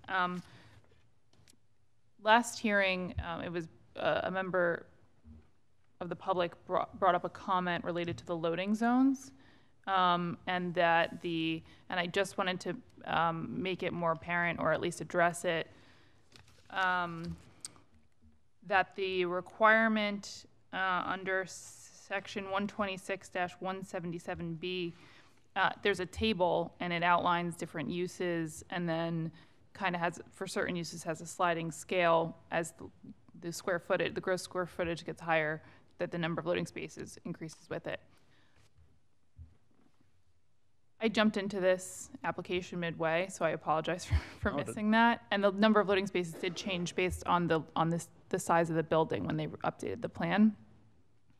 But it appears that for whatever reason, I think previously the loading space requirement of 1 loading space was based off of that table, and the only kind of congruent use I can think that it was based off of was the office use, because the office use basically says if there's 10,000 square feet or more, you need 1 loading space. Whereas I think probably the more appropriate categorization would be the retail, commercial, planned commercial section, which has that kind of sliding scale, which would require a building that's 50 to 75,000 square feet of gross floor area to have 4 loading spaces. Now they're proposing 2 loading spaces, one of them which meets the dimensional requirements of 12 by 50, one of them which does not. It's proposed to be 10 by 32. I think simply the applicant will just have to put on testimony related to a variance for that requirement. So the planner would hit that? We'll have our planner address that, yeah. That good? Thank you. Yeah, you got it. Mr. Chairman, I do not have any questions at this point. I guess the only thing I would add is a comment about the additional drainage that is being proposed on the west side of the building. In my view, it's certainly a welcome addition, being that it's only been 2 weeks since the last meeting. I understand Mr. Winters hasn't had a chance to do a deep dive into the design, but I think there's the opportunity to add another stormwater feature near that westerly driveway that would really have a positive impact. So I appreciate it. I've been lighting up your cell phone over this. I really want to make sure that the neighbors see a net and a gross improvement in runoff, and I appreciate you working with the applicant on this. Understood. And continue to work and come up with a better plan. Thank you. All right, with that, I'm going to open it up to members of the public for Mr. Winters' engineering testimony. Whoever's ready golf. Great, come on down. On Cruzea.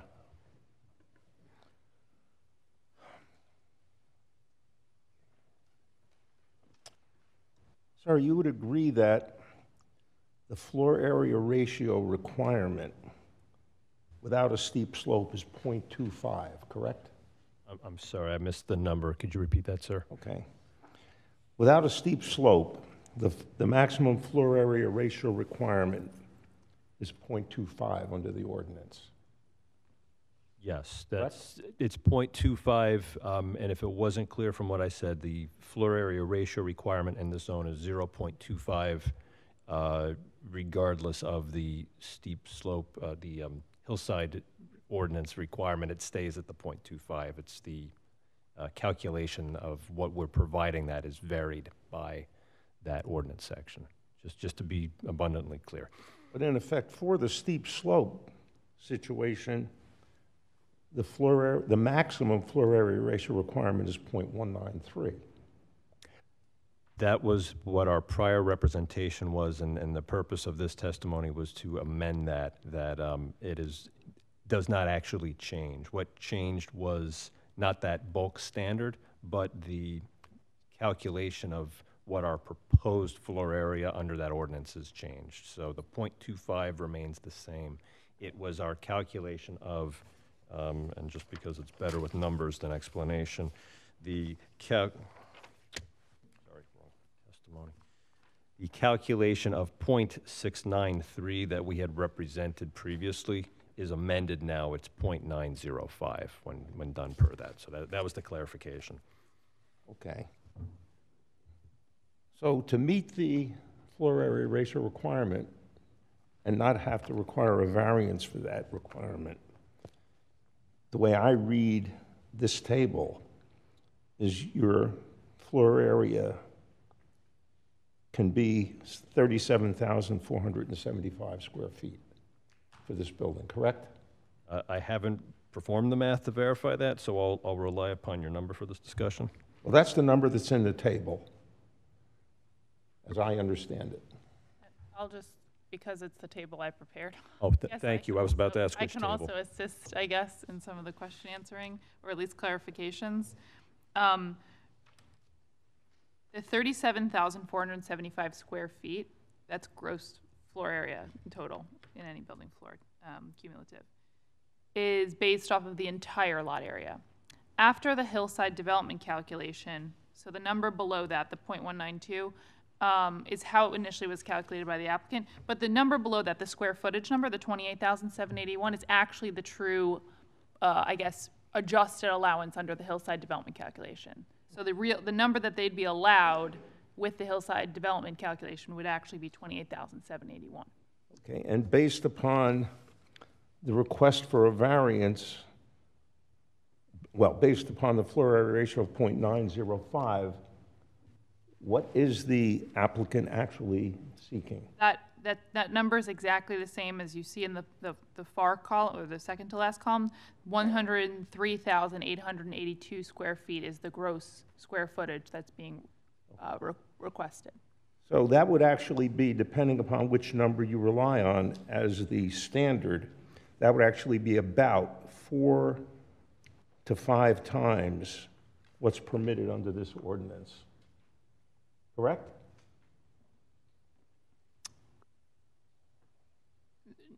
Not 4 times. It's about a little over 3 times. Okay, so it would be the ratio of 0.905 divided by 0.25, which is something slightly less than 4. Correct? Okay. But in terms of the volume, I mean, the total difference in square feet, that's an additional, and I'm doing these in round numbers, that would be an additional 60,000 plus square feet, going from 37,475 to 103,882. Correct? Say the first number again? Well, the first number is 37,475. Sure, yes. And then the request is based upon a number, what appears to be 103,882 square feet, which in round numbers, well, I'll do it a little closer, is roughly 65,000 square feet. Okay. And, sir, we've heard your testimony, and you're relying on tables that are based upon assumptions, correct? We're relying on tables that are based upon the calculations from the ordinance section, and all we were seeking was just to clarify the numbers this evening. I thought your testimony was based upon tables that are not part of this ordinance, but are part of, I guess, state guidelines. You identified... You're now referring to the stormwater calculations? Yes. Okay, that's Okay. moving on to a different thing. Totally different issue, but understood. I just want, okay, your question then, I'm sorry.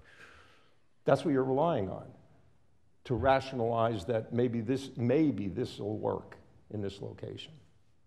I think we've presented that we are meeting the requirements obligated to the site. We're going above those on the stormwater side, and that's supportive of variances we are seeking. And again, in context of this particular issue with the numbers we have given testimony and presented, we've brought down the size of the building 20% from the original proposal already as part of our efforts to advance this application and demonstrate that we can, I guess, best fit, as I'll borrow that from when we were talking about the use of this site. So we've demonstrated this through our testimony. Okay. But Bridgewater still has the ordinance, and bringing the building down to about 103,892 square feet is still almost 4 times what that ordinance permits. And is still a Okay. significant reduction from our original And it- application, yes. And you believe it's an acceptable situation now because you're relying on tables for which certain assumptions were made to arrive at those tables and attempt to utilize I them? don't know that this witness can answer what acceptable situation means. Okay, I'll withdraw that question. Now, the young lady back there told, she lives on, one of the young ladies, both of those young ladies live on Glen Road. One of them testified. And they have a real-world problem. The real-world problem is they're basically downhill a bit from where the subject property is located. And they have an unabated water problem. Nobody's attempted to explain it, rationalize it, minimize, well, maybe you've attempted to minimize it with your testimony. But there's been nothing concrete that you've put forth to this board that addresses head-on or minimizes what goes on the north side or west side of Route 22 and how it affects the people on the south. Sir, this is time for questions, really. Are you getting to a question? Yeah, the question was, you've done nothing to minimize. That was the question. I think we have already given testimony that the uniqueness of this application, where we're reducing total impervious cover, we're providing additional stormwater management measures above and beyond the minimum required, that this application is in a unique position to improve the stormwater conditions within our control on our site. Okay.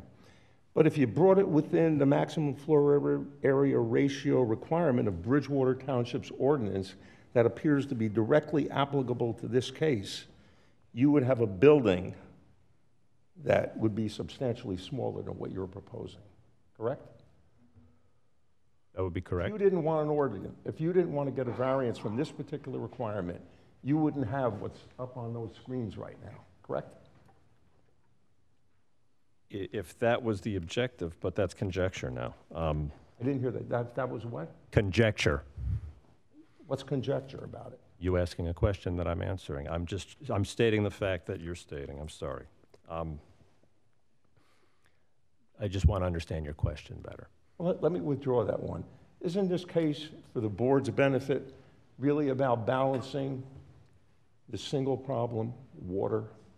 And isn't it about trying to minimize what's going to happen in the area? And I didn't know about the Vossler Avenue problem.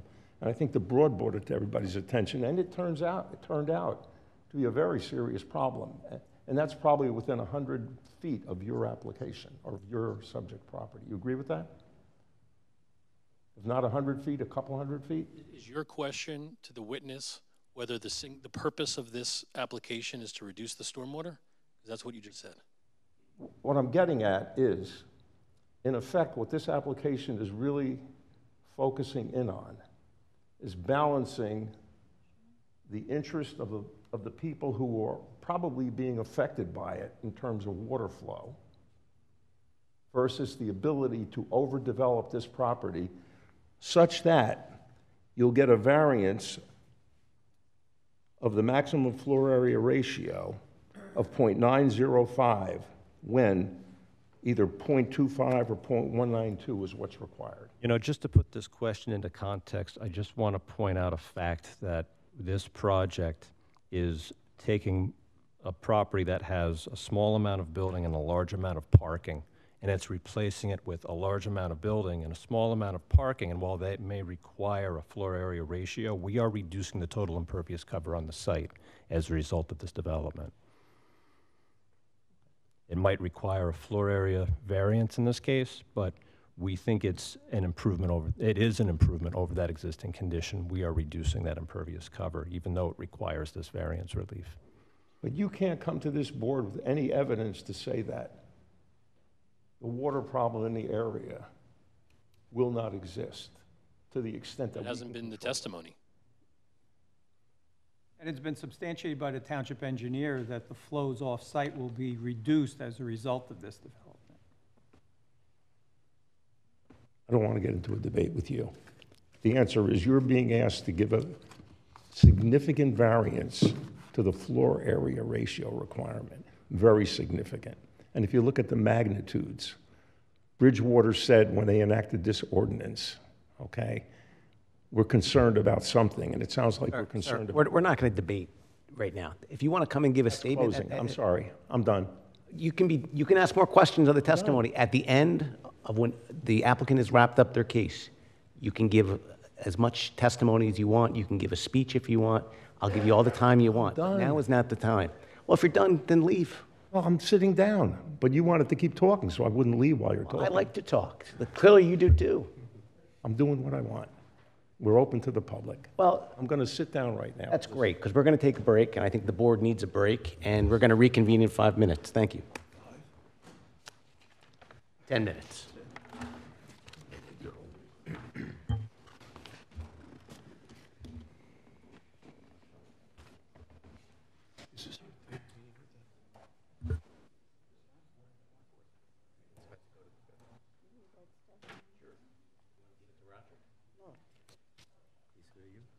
Yep, thank you.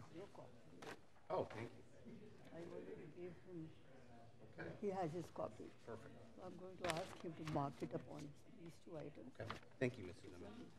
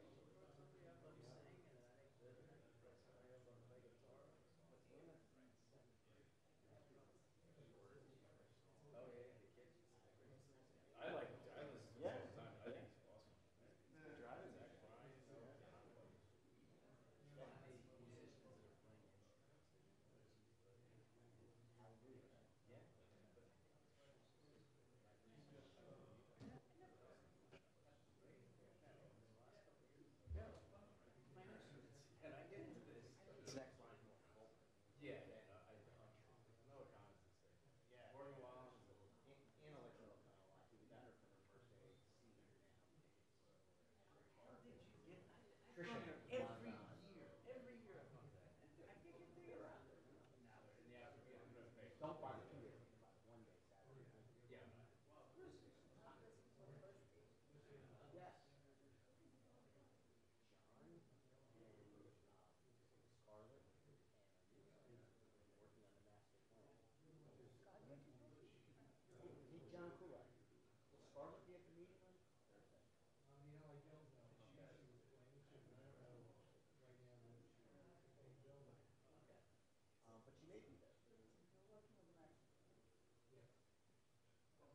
mayor asked me to pick one sucker, person to go, and John had attended at least, right? Maybe more than that. Yeah, they worked really hard. Joe and with Scarlett last year, with the mayor, Tim Ring, right?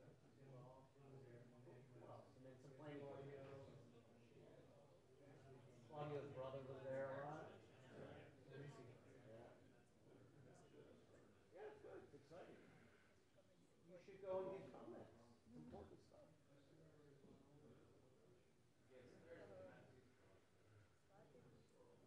I'm not sure.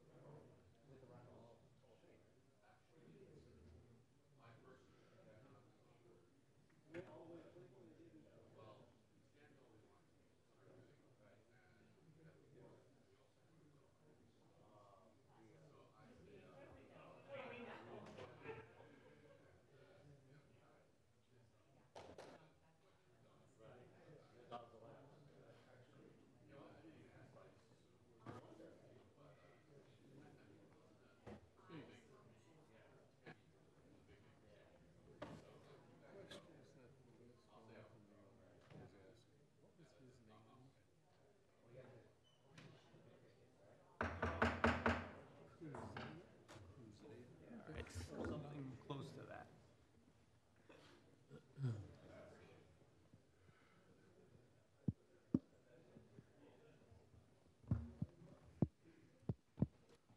All right, it's 9:10. We're going to reconvene. Roger, get a quick roll call, please. Here. Here. Yeah, here. Here. Here. Here. Here. Here. Here.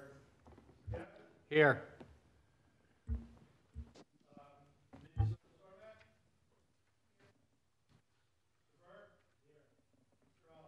Here. All right, thank you. All right, Mr. Melnick. Mr. Chairman. Okay, to my right is our professional planner, Paul Rickey, who I will ask to put his qualifications on the record. Did we finish Just with want to make sure we finish from the public. Did all members of the public get to ask all the questions? You guys are good? All right, then we've completed that. Sorry, just wanted to make sure. Again, Mr. Rickey, yes, I'll just remind you that you are still under oath. For the record, my name is Paul Rickey, R-I-C-C-I. I'm a licensed professional planner. I've been licensed since the year 2000. I'm also a member of the American Institute of Certified Planners, a national recognition. I have a master's degree in city and regional planning, which I received from Rutgers University in 1997. I'm currently a planning consultant to 6 communities. I've testified regularly in front of boards. I've been qualified approximately 250 boards throughout the state. I have testified in front of this board 3 or 4 times over the years. All right, the board accepts you. Good to Thank see you, sir. Thank you. Mr. Rickey, can you identify what you've been asked to do in relation to this application? Yes, I was asked to formalize a planning opinion as to the appropriateness of this application. And that would include the variances and other waivers that are being sought? Yes. Why don't you walk the board through what you've done and what your conclusions are with respect to those? Sure. Is it important for me to recognize again on the record the variances that were requested, or has that been just? I think it would be good if you Okay. did. Okay. You know, there's been so many changes in them, and we have an updated report, but I do think it would be clearer if you identified each If one. it helps you, my scoreboard is we started at about 24, and now we're hovering around 12, maybe 13, depending on your interpretation. One of which has changed tonight. Yeah. Yes. Right. Okay. We're seeking the D1 use variance to permit the self-storage facility in your C5 commercial nursing home district. The floor area ratio variance, D4, to permit an FAR of 0.905, where a maximum of 0.25 is permitted. And I'll discuss some of those nuances through my testimony. Minimum front yard facing Donahue, 75 feet is required, where 49.3 feet is proposed. Minimum front yard to Route 22, 75 feet is required on the underlying zoning, 200 feet is required with the additional standards in place, where 54.1 feet is proposed, 44.9 feet previously existed. Rear yard setback of 75 feet is required, where 49.3 feet is proposed. Maximum improved lot coverage after slope calculations, and there was some discussion about this last time. 40% is permitted and 48% is proposed. To permit a conservation easement of 25 feet, where 50 feet is required adjacent to the single-family residential zone. And I'll talk about this through my testimony. This is not being changed with the exception of the fire lane that's being added, and we're adding landscaping to that area as well. Minimum landscape buffer along Route 22, 100 feet is required, where 28 to 33 feet is proposed, and I'll talk about that as well. This is largely unchanged. Off-street parking to Route 22, 100 feet is required, where 28.5 feet is proposed to the driveway and 54 feet to parking, where 29 feet previously existed. Off-street parking to Donahoe, 75 feet is required, where 32 feet is proposed and where 25 feet previously existed. To permit loading in the front yard, and for not providing 4 loading bays, only 2, one of which is conforming in size. 12 by 50 feet is required. The other loading area is 10 feet by 32 feet.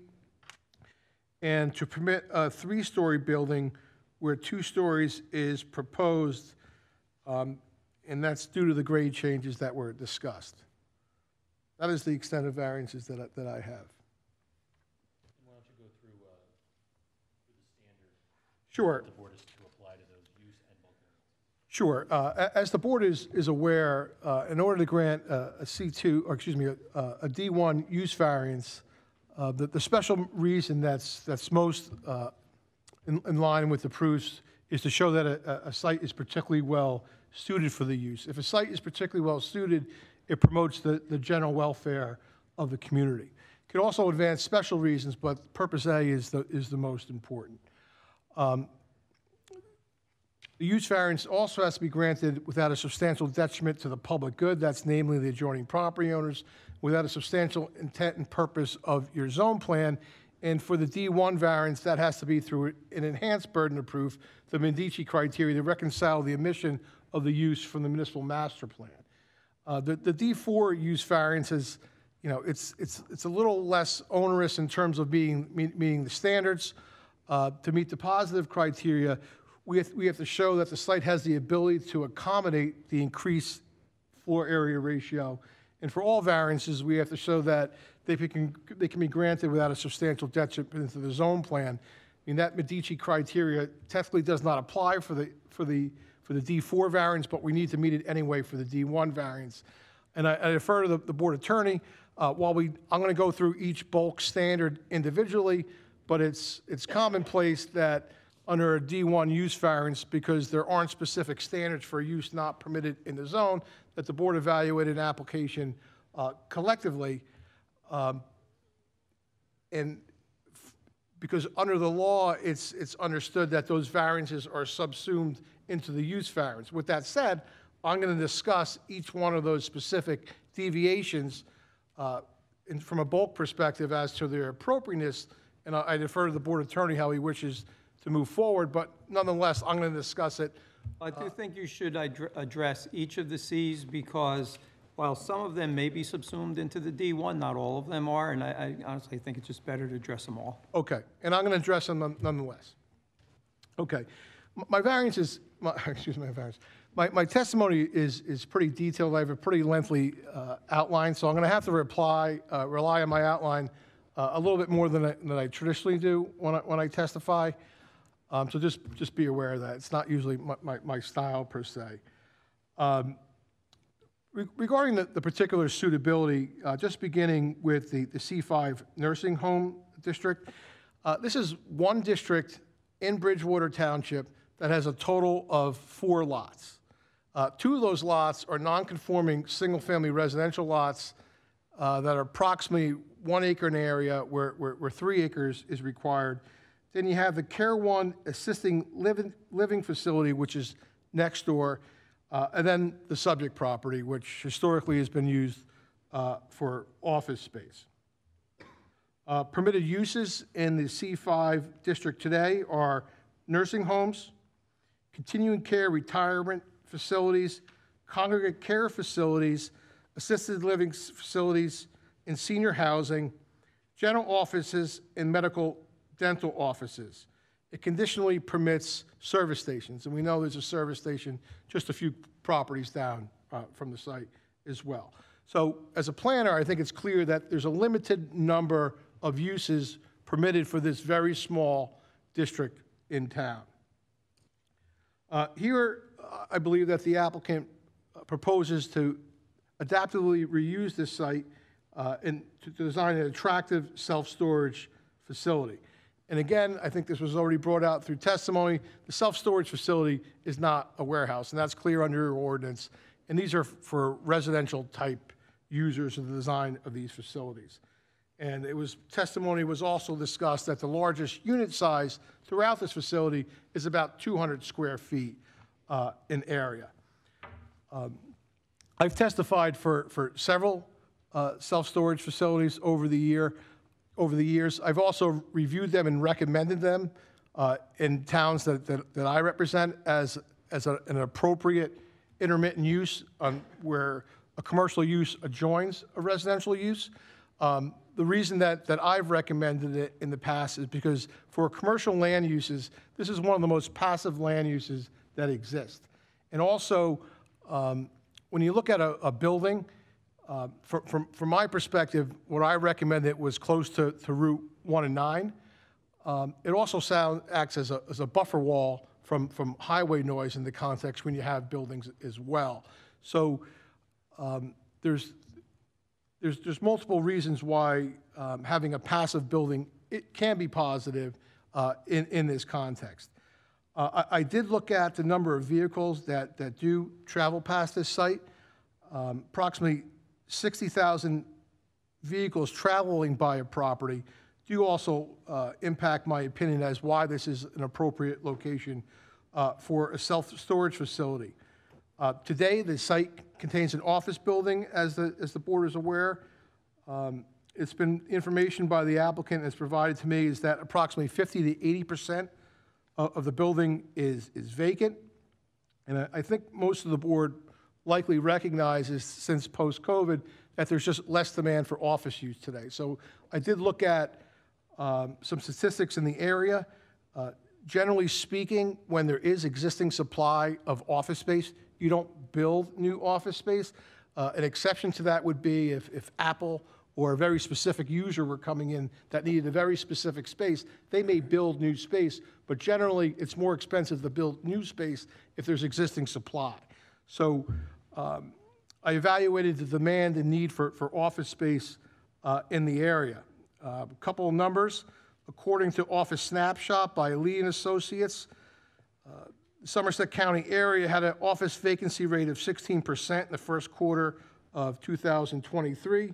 JLL, that's another real estate services firm, reported 25.8% office vacancy rate for northern New Jersey for 2023 quarter one. And these numbers that I'm indicating, these aren't just Somerset County numbers. These are numbers that are largely reflective of the state. And New York City, you can argue, has much higher rates. So these are numbers that are pretty much we're seeing in a regional and likely a national level as well. When I spoke to the applicant, I said, was there any interest in the adjoining assisted living facility, to expand onto the site, because that seemed to be an option for this zone.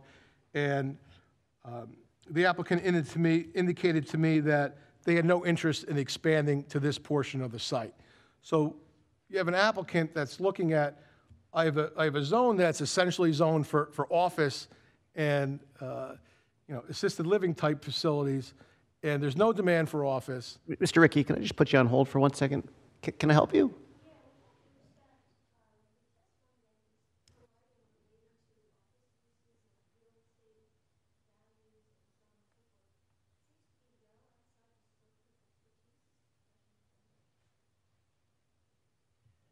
I think that's what professional planners do. He's reporting on the statistics that he is relying on for the basis of where he's heading in this report. I think that's what professional planners do. I can provide the sites of my sources if that's needed. Provide those too, sure. I thought you started to do that. Before you continue, may I clarify one of the statistics you mentioned? The 60,000 cars, is that per week, per day, per month? That's the approximate traveling by the property daily, and that's taken from NJDOT website.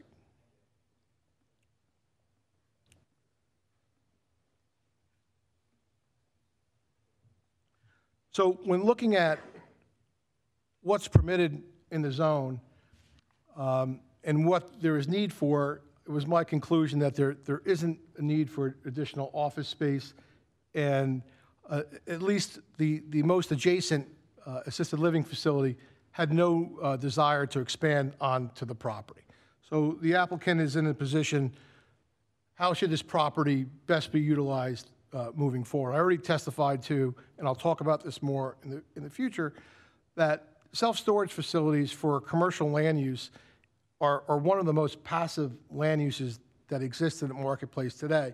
Once these facilities are, once they're filled, there's very little activity that occurs on them. I personally visited facilities because often I also do some work for AT&T and cell tower companies where I've been on facilities where they were looking to locate a cell tower, passive use with a passive use, and I've been on the facilities for hours, and I've seen like 0 to 1 or I don't recall seeing any cars coming on to a facility in the Morristown area. So, I mean, they're very passive facilities. And I'm going to talk about that more moving forward. In terms of need and demand for this use, I'm going to summarize some of the testimony provided by the representative of the applicant. But that testimony indicated that there's current supply of 723,000 square feet of self-storage space in the 5-mile trade area. A total of 170,000 square feet of additional space was in approval stages, which totals 890,000 square feet approximately of inventory. Indicated that the population in the trade area of 143,000 individuals results in a demand for over 1 million square feet of self-storage space demand. This proposed facility would help meet that unmet demand for the site. I also found it compelling when the self-storage representative testified that much of the existing supply of self-storage units are older properties that are single-story that lack climate control and other amenities that modern buildings provide. So that what the applicant is looking to provide is largely not provided today, and that based on this previous testimony that he indicated that the facility would capture at that time when the building was larger, approximately 15% of the demand that's needed in the area. So the development model is not geared towards capturing other businesses' self-storage tenants, but filling self-storage need for the area. I think there's the ability, based on the information provided, for this facility to exist, the facilities that exist today to continue to exist because there's additional demand.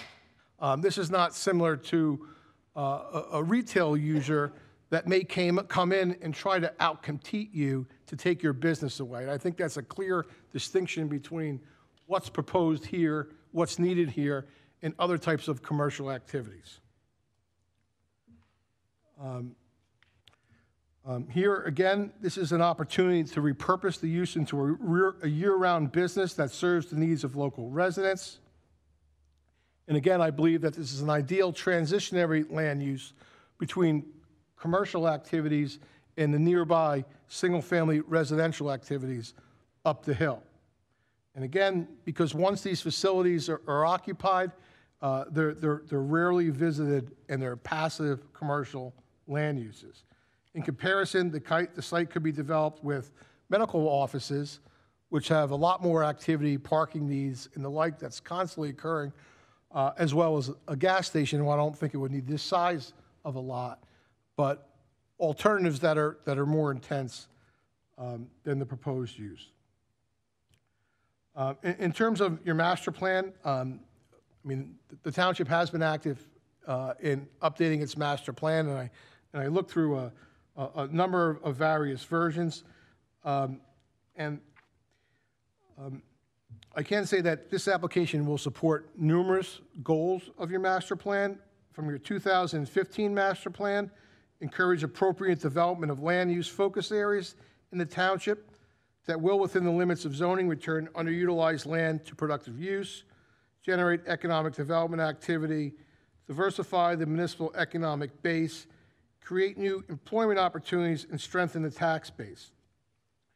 The township had a specific 2010 master plan element, an economic element for the Route 22 corridor that was specific to Route 22.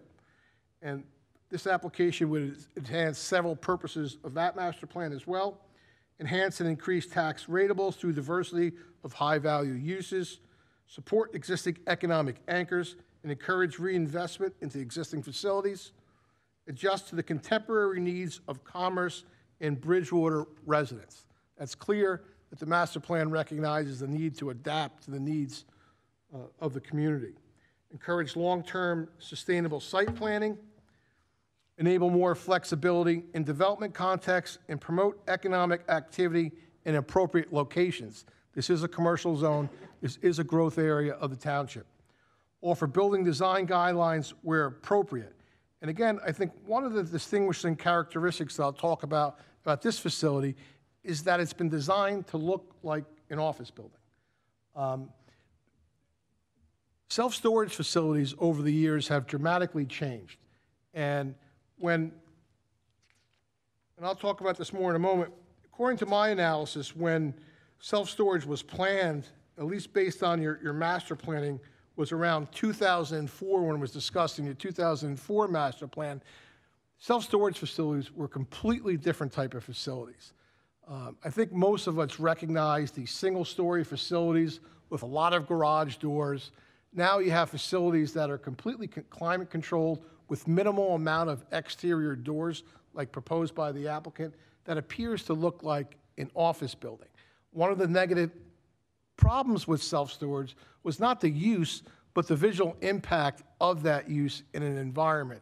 Looking at those garage doors, the garish colors, the oranges, the bright colors, and the like, that were painted on those doors. and that's not proposed here. In the 2022 master plan, your most recent master plan, it says, in the extent where there have been significant changes in assumptions, policies, and objectives forming the basis of the master plan or development regulations as last revised, it says, since the adoption of the amendments to the master plan reexamination report of April 27, 2015, there was a significant change in policy regarding the evaluation of the highway corridors and regulations which continue to encourage a mix of compatible uses without overburdening its residents with frustrating and inconvenient traffic congestion. And that's, again, one of the benefits of this self-storage facility, that it will have less traffic than permitted uses, again, a largely passive use. I think other benefits include the removal of a partially vacant, underutilized building, the positive influence resulting from the creation of a new business, the creation of short and long-term jobs, the creation of a safe, secure, climate-controlled space for personal items that will free up space for roomier, more comfortable living environments of residents, and it produces or places underutilized, unproductive land in an economic zone back to functional use. Regarding the floor area ratio, I mean, floor area ratio is an additional measure that's added typically to a building coverage requirement. It offers a way of predicting the ratio of persons to of a unit of land. It also is a means of regulating mass of a building. So it regulates mass of a building and how it's viewed in a community, and how intense a property operates. And that's the number of people on the property, the level of activity occurs. Given again that this is a zone that's intended for office space. Office, again, generates the need for a lot more cars than this type of facility. I'm gonna provide some of those numbers in a moment. It's my overall opinion that the proposed facility can accommodate the increased floor area ratio in a manner that will result in the creation of low-intensity land use with the zone plan calls for moderate-intensity land uses. And regarding parking, I did the calculations of the parking needs of 100, just by way of a barometer, 103,887 square foot medical facility, and this is not would be proposed for a medical facility, but to give you an idea of the demand change, would require 467 parking spaces under the township code. And a general office would require 346 spaces. That's based on medical of 4.5 spaces per 1,000 square feet, and for general office, 1 space for 300 square feet. A medical building in the current 27,556 square foot footprint would require 124 spaces, and general office would require 92 spaces under your current ordinance today. Our use requires 14.5 spaces, where 15 spaces are provided physically. That's 16 spaces per the new law with the EV credit. And in terms of building scale, the proposed building has a height of 23.63 feet to the deck line, the roof, and 25.63 tall to the parapet. And if you compare that to the maximum height of 35%, that equates to the building being between 36% and 48% lower than allowed by ordinance. And you heard from, there's been a lot of testimony about the design of the building, but the intent was to not have a building that was taller than the existing building, so that there would be really no change to the height and how that building presented itself for the uphill residential uses.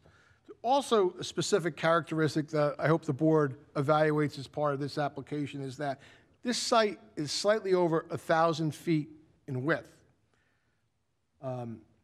The proposed building face is approximately 330 feet, so the building itself would still occupy approximately 33% of the actual frontage on the highway.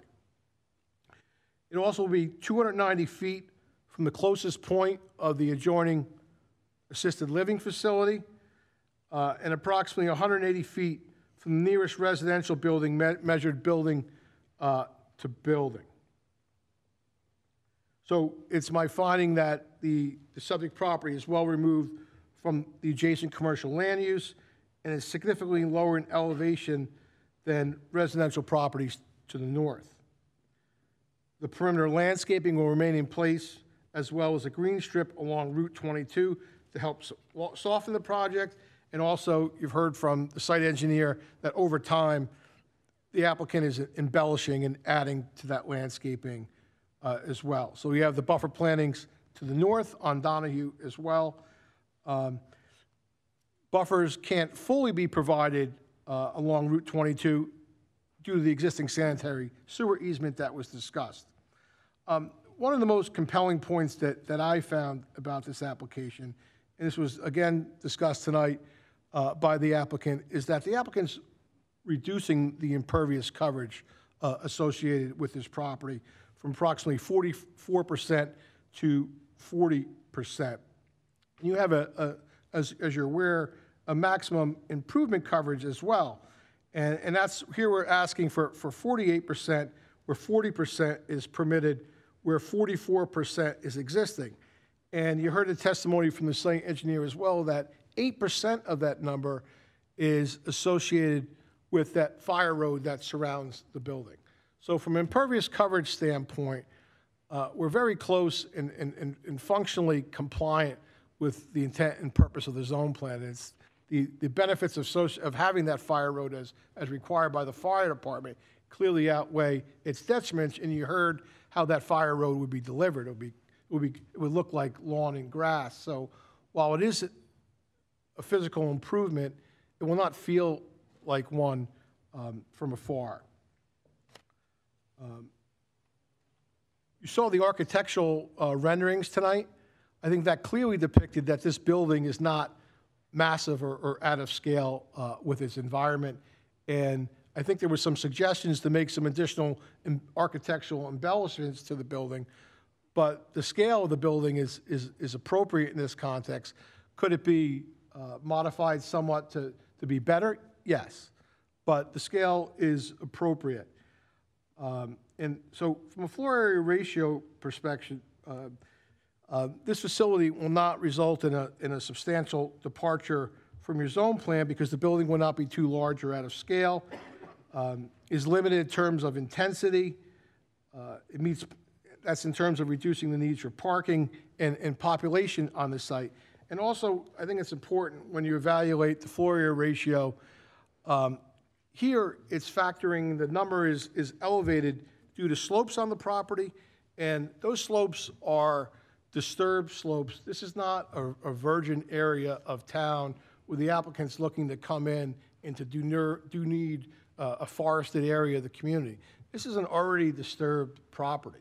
And also, the floor area calculation, that's elevating the number, and also the floor area ratio is calculating 2/3 of the first floor that is underground. I would just point out that the 2/3 of the floor that is underground, that is not adding additional mass to the site. And because this is a passive use, it's not increasing the number of population on the property. The amount of traffic and cars needed for this facility are already passive. So in terms of how it changes the intensity of the site, it does not. And most importantly, floor area ratio, in my opinion, one of the largest reasons that it's imposed is the control mass. In terms of the bulk variances, we're going to request the bulk variances both under the C1 hardship provisions as well as the flexible C2 balancing.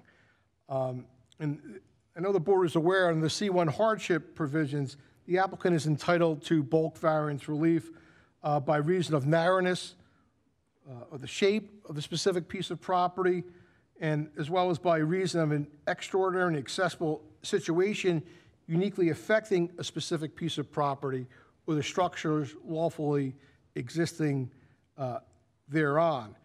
For the C2 variance relief, like any other variance, we have to demonstrate that the variance meets the purpose of municipal land use law, and that can be drilled down under the Poland decision, the positive criteria associated from the use variance, and also that that variance can be granted without a substantial detriment to the public good in zone plan, where the board finds that if the benefits of granting the variances outweigh the detriments and it results in better zoning for the property, those are all reasons that justify the granting of bulk variance relief. Simply stated for this property, you heard from the site engineer to begin, there is no buildable footprint on this property from a zoning perspective. Anything that is built here would require variance relief. That's due to the irregular shape of the property, as well as increased setbacks that are required for this site based on your zoning code. And again, this is a lot that does meet the minimum lot area requirements for the zone. It's 3.44 acres, where 3 acres is permitted, and despite that, there is no building footprint that is permissible today. Mr. Ritchie. Yes. It's 9:45. I just want to give you a heads up. I'm looking at the calendar and the docket. There's 15 minutes left in this meeting. I'll give you an extra 5 minutes. But June 11th is our next meeting after that. I'm sure I wanted you to know that. I wanted you to hear it. I'm not going to tell you how to do your application. These are all very important topics. We need to hit on all the information, but I wanted to give you a warning that we have 15 minutes left tonight, and there is not another meeting. We have warehouse cases. We have cell tower cases. These are not small cases. The next available night is June 11th. Okay? Thank you. Okay. With that said, Mr. Chairman, thank you. Regarding the appropriateness of the setbacks, despite there not being setbacks that are permitted, there being no building footprint, the building would be located slightly further back than the existing front yard setback facing Route 22 today. We retain the existing side yard setback adjacent to the nursing home, and in the widest portion of the lot, approximately 55% of the portion of the lot will comprise front and rear yard setbacks. At the narrowest portion of the lot, 54% of the lot will comprise front and rear yard setbacks. So the ratio of the setbacks results in sound land use planning. Regarding the maximum improvement coverage, the total impervious coverage will reduce from 44 to 40%, and I believe we're largely consistent with your zone plan because the 48% that's proposed for the improvement coverage is associated with that fire road. I will note that in the M1B district where storage facilities are permitted, the maximum impervious coverage of 60% is allowed, 20% less than what's proposed here. Very quickly on the off-street parking, the applicant is really, these are really existing conditions that are marginally, are really not being changed as part of this application dramatically, with the exception that the parking is being moved further from Route 22, further from Donahoe Road, and it's less parking in total. In terms of how it's encroaching into the front and side yard setbacks, the front on Donahoe and also on Route 22, there are limited changes in the disturbance areas there. And I'm summarizing now. The loading in the front yard, the site has 2 front yards. We thought Route 22 was the most appropriate frontage, and now it's angled and screened, so it would be furthest removed from residential. So we believed it was a better zoning alternative. Regarding the size of that facility, you heard testimony from the applicant that it was sized based on their needs. It allows for a big truck and a smaller truck. These are people in the self-storage facility business that understand what their needs are. So despite the variance relief, it meets the needs of the facilities. Regarding the 3 stories versus 2 stories, the building is not taller than 35 feet. as measured from ground to the roof, even that your height is an average calculation, that it's less than that. So it's not a substantial departure from your zone plan that allows up to 35 feet. For all these reasons, this application meets several purposes of the municipal land use law because the site is particularly well suited for the proposed use. It meets criteria A, it promotes the general welfare. It meets criteria C, provides adequate light, air, and open space despite the dimensional setback variances. And because of the need of this facility as testified, it meets purpose G of the municipal land use law. The variances can be granted without a substantial detriment to the public good in your zone plan. I testified that this is functionally a low traffic generator. We saw the architectural elevations that showed the form of this project fits to the area. There's perimeter landscaping will remain, and the applicant proposes to plant 38 deciduous trees, 238 evergreen trees, 954 shrubs, 140 type of grasses, and 240 perennials and ground cover. So they're substantially adding to landscaping. The site will be safe and secure based on this is a user that operates multiple operations and less intense than office and medical uses. There will be no impacts to community facilities or schools, no substantial negative lighting impacts, a low generator of noise, and the slopes while being disturbed, those are from previous development. The intent of the zone plan was created in 2004 when self-storage facilities were more industrial in character. Here, the building only has one small loading area facing Route 22 rather than numerous bay doors and the like. And this is an economic development district where the master plan calls to focus commercial development. Regarding the hillside development, you heard the testimony from the site engineer. The requirements are designed to protect the health, safety, and welfare. They're also designed to maintain natural terrain, maintain ridge lines and skyline impacts. Those aren't being negatively impacted here on an already disturbed site. And to stop erosion, siltation, flooding, soil slippage, surface water runoff. And the engineer went through the 7 points that your ordinance asked the planning board to evaluate when determining the appropriateness of building in steep slope areas, and that the engineer testified that this application advances every one or meets every one of those requirements. Regarding the enhanced burden of proof, this is important, reconciling the omission of this use from the municipal master plan. Self-storage facilities, I already partially mentioned this, are only permitted in the M1 manufacturing districts based on a 2004 master plan recommendation. And I already testified to how these facilities have significantly evolved over time, where they're no longer industrial in character, and now they can resemble other commercial land uses similar to offices. That's proposed here. I believe that there's changed circumstances since that 2004 master plan made the recommendation of only allowing it in the M1 district. There's also new demand and need in the community for this facility today that's needed for residents that has increased over time. And I kind of went really quick there in the end, but from a planning perspective, this is an application that on paper, it feels that the variances and the extent of the variance relief is overly dramatic, but what you're really looking at is a use that fits well in this context, is largely benign, and is designed to be attractive, and it represents an ideal land use between a commercial area and a residential district. I can't think of a better land use to put in this environment that's passive that I would want to live next to, knowing that a commercial land use is anticipated to go in an area than a self-storage facility. So that largely summarizes my testimony. All right, thank you. Board questions? Yeah, Mr. Chairman.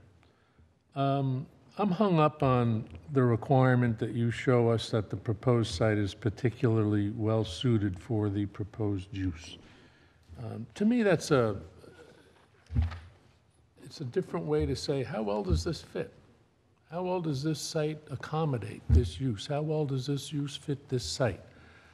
And I got issues with that when I take a look at a list of 12 variances, all of which that deal with setbacks are violated. You don't meet one setback, I don't think, not one setback requirement. And if you take a look at two measures that, in my mind, scream overdevelopment, I'm talking about FAR and lot coverage. Your FAR, it's more than 3 times greater than what's allowed to square footage. Not 3%, not 13, but 3 times greater than what's allowed. Your lot coverage, more than 50% greater than what's allowed. To me, overuse, overdevelopment. They're screaming that at me. Help me come to terms with that.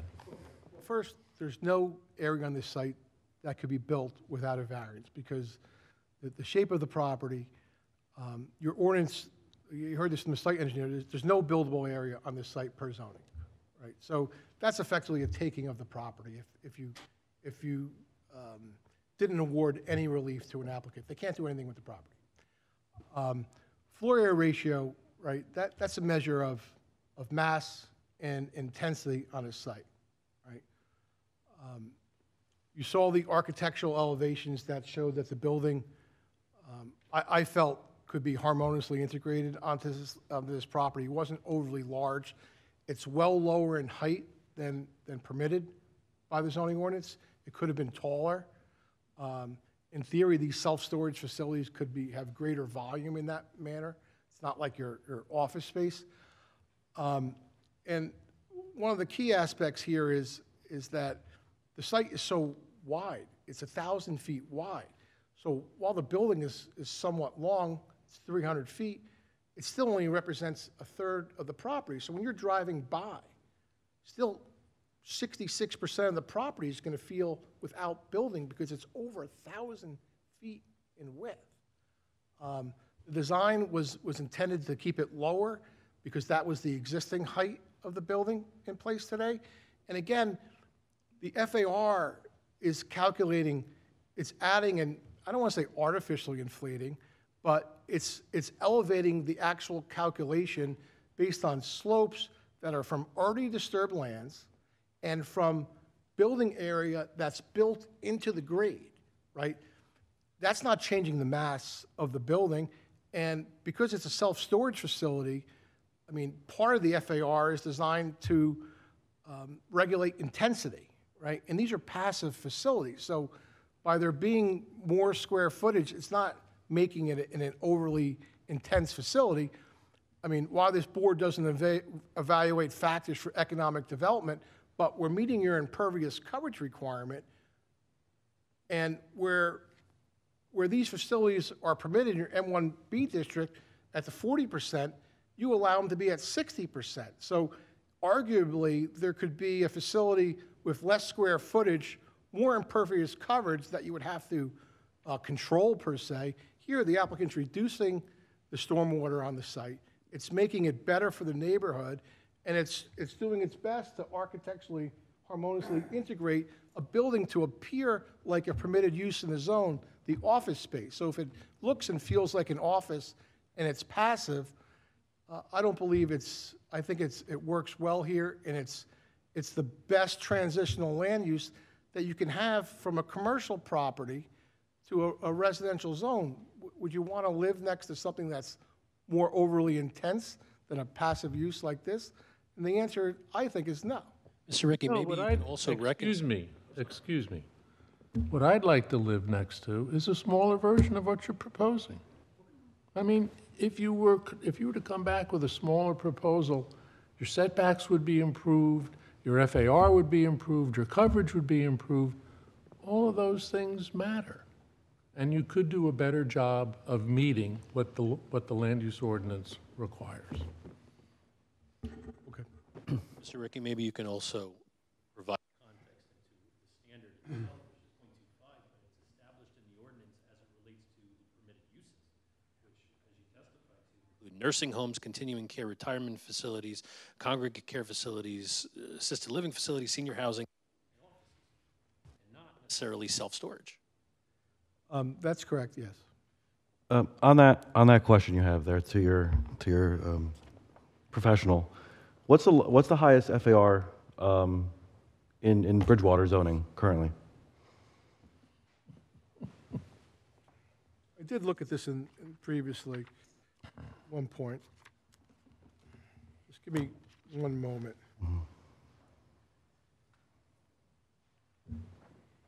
I think it's 0.35%, but I don't want to speak with an exception or two. Mm-hmm. I think it's probably around that or 0.4, and maybe the board attorneys can, if they have that information. But if we're saying 0.35 or 0.4, and In that general range, I agree. okay, but we're talking about 0.9 here, so we're like double what any the highest allowed development is in Bridgewater. True, and I also suggested that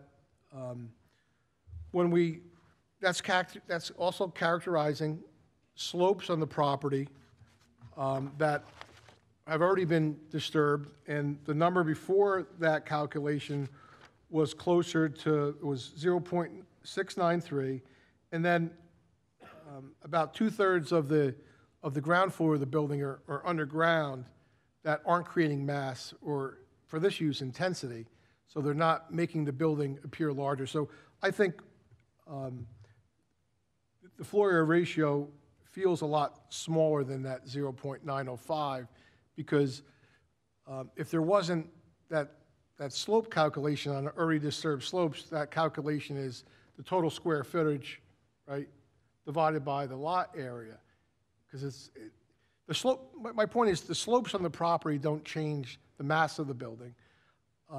Building into the grade doesn't change the mass of the building, and for this land use, it doesn't change the intensity of the building, because for floor area ratio, you're regulating mass and you're regulating intensity. So I think the number's a lot closer realistically if you can characterize those two functions than what's being presented at that 0.905 number. I think the previous gentleman testified 0.69 as that FAR without considering steep slopes, I believe. 0.693, and that doesn't factor the square footage of the building that's underground, because it's based on square footage. It's not based on square footage that's visible to the naked eye. Okay. And what zone would this facility be best suited in? It's only permitted today in your M1B district. And what's the FAR for that district? I believe it's 0.35. 0.35, okay.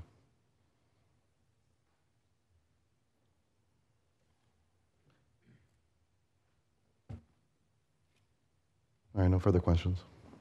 Any other board members?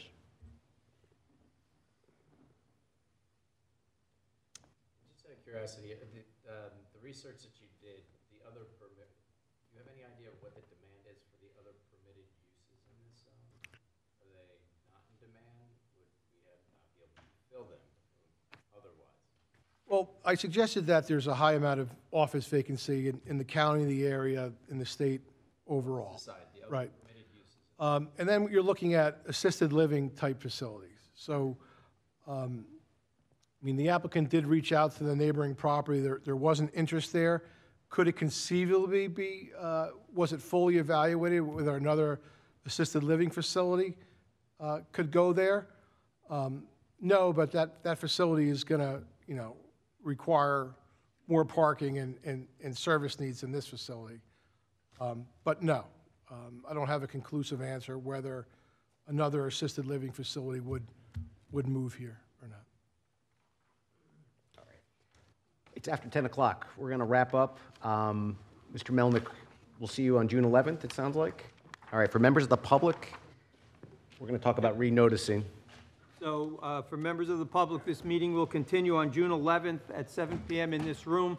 There will be no further notices from the applicant, and we will continue with the cross-examination of Mr. Ricky. All right, thank you. Yeah.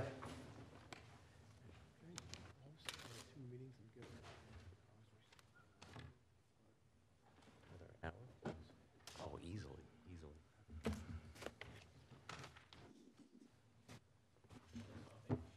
All right, thank you.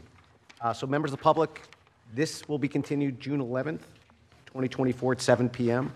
Our next board meeting is April 23rd, 2024, 7 p.m. We have a residential case that evening, and we have a application by 1200 Route 22. Can I get a motion to adjourn, please? I move. All right, Mr. Widley, Mr. Gajewski. All right, thank you, everyone. Good night.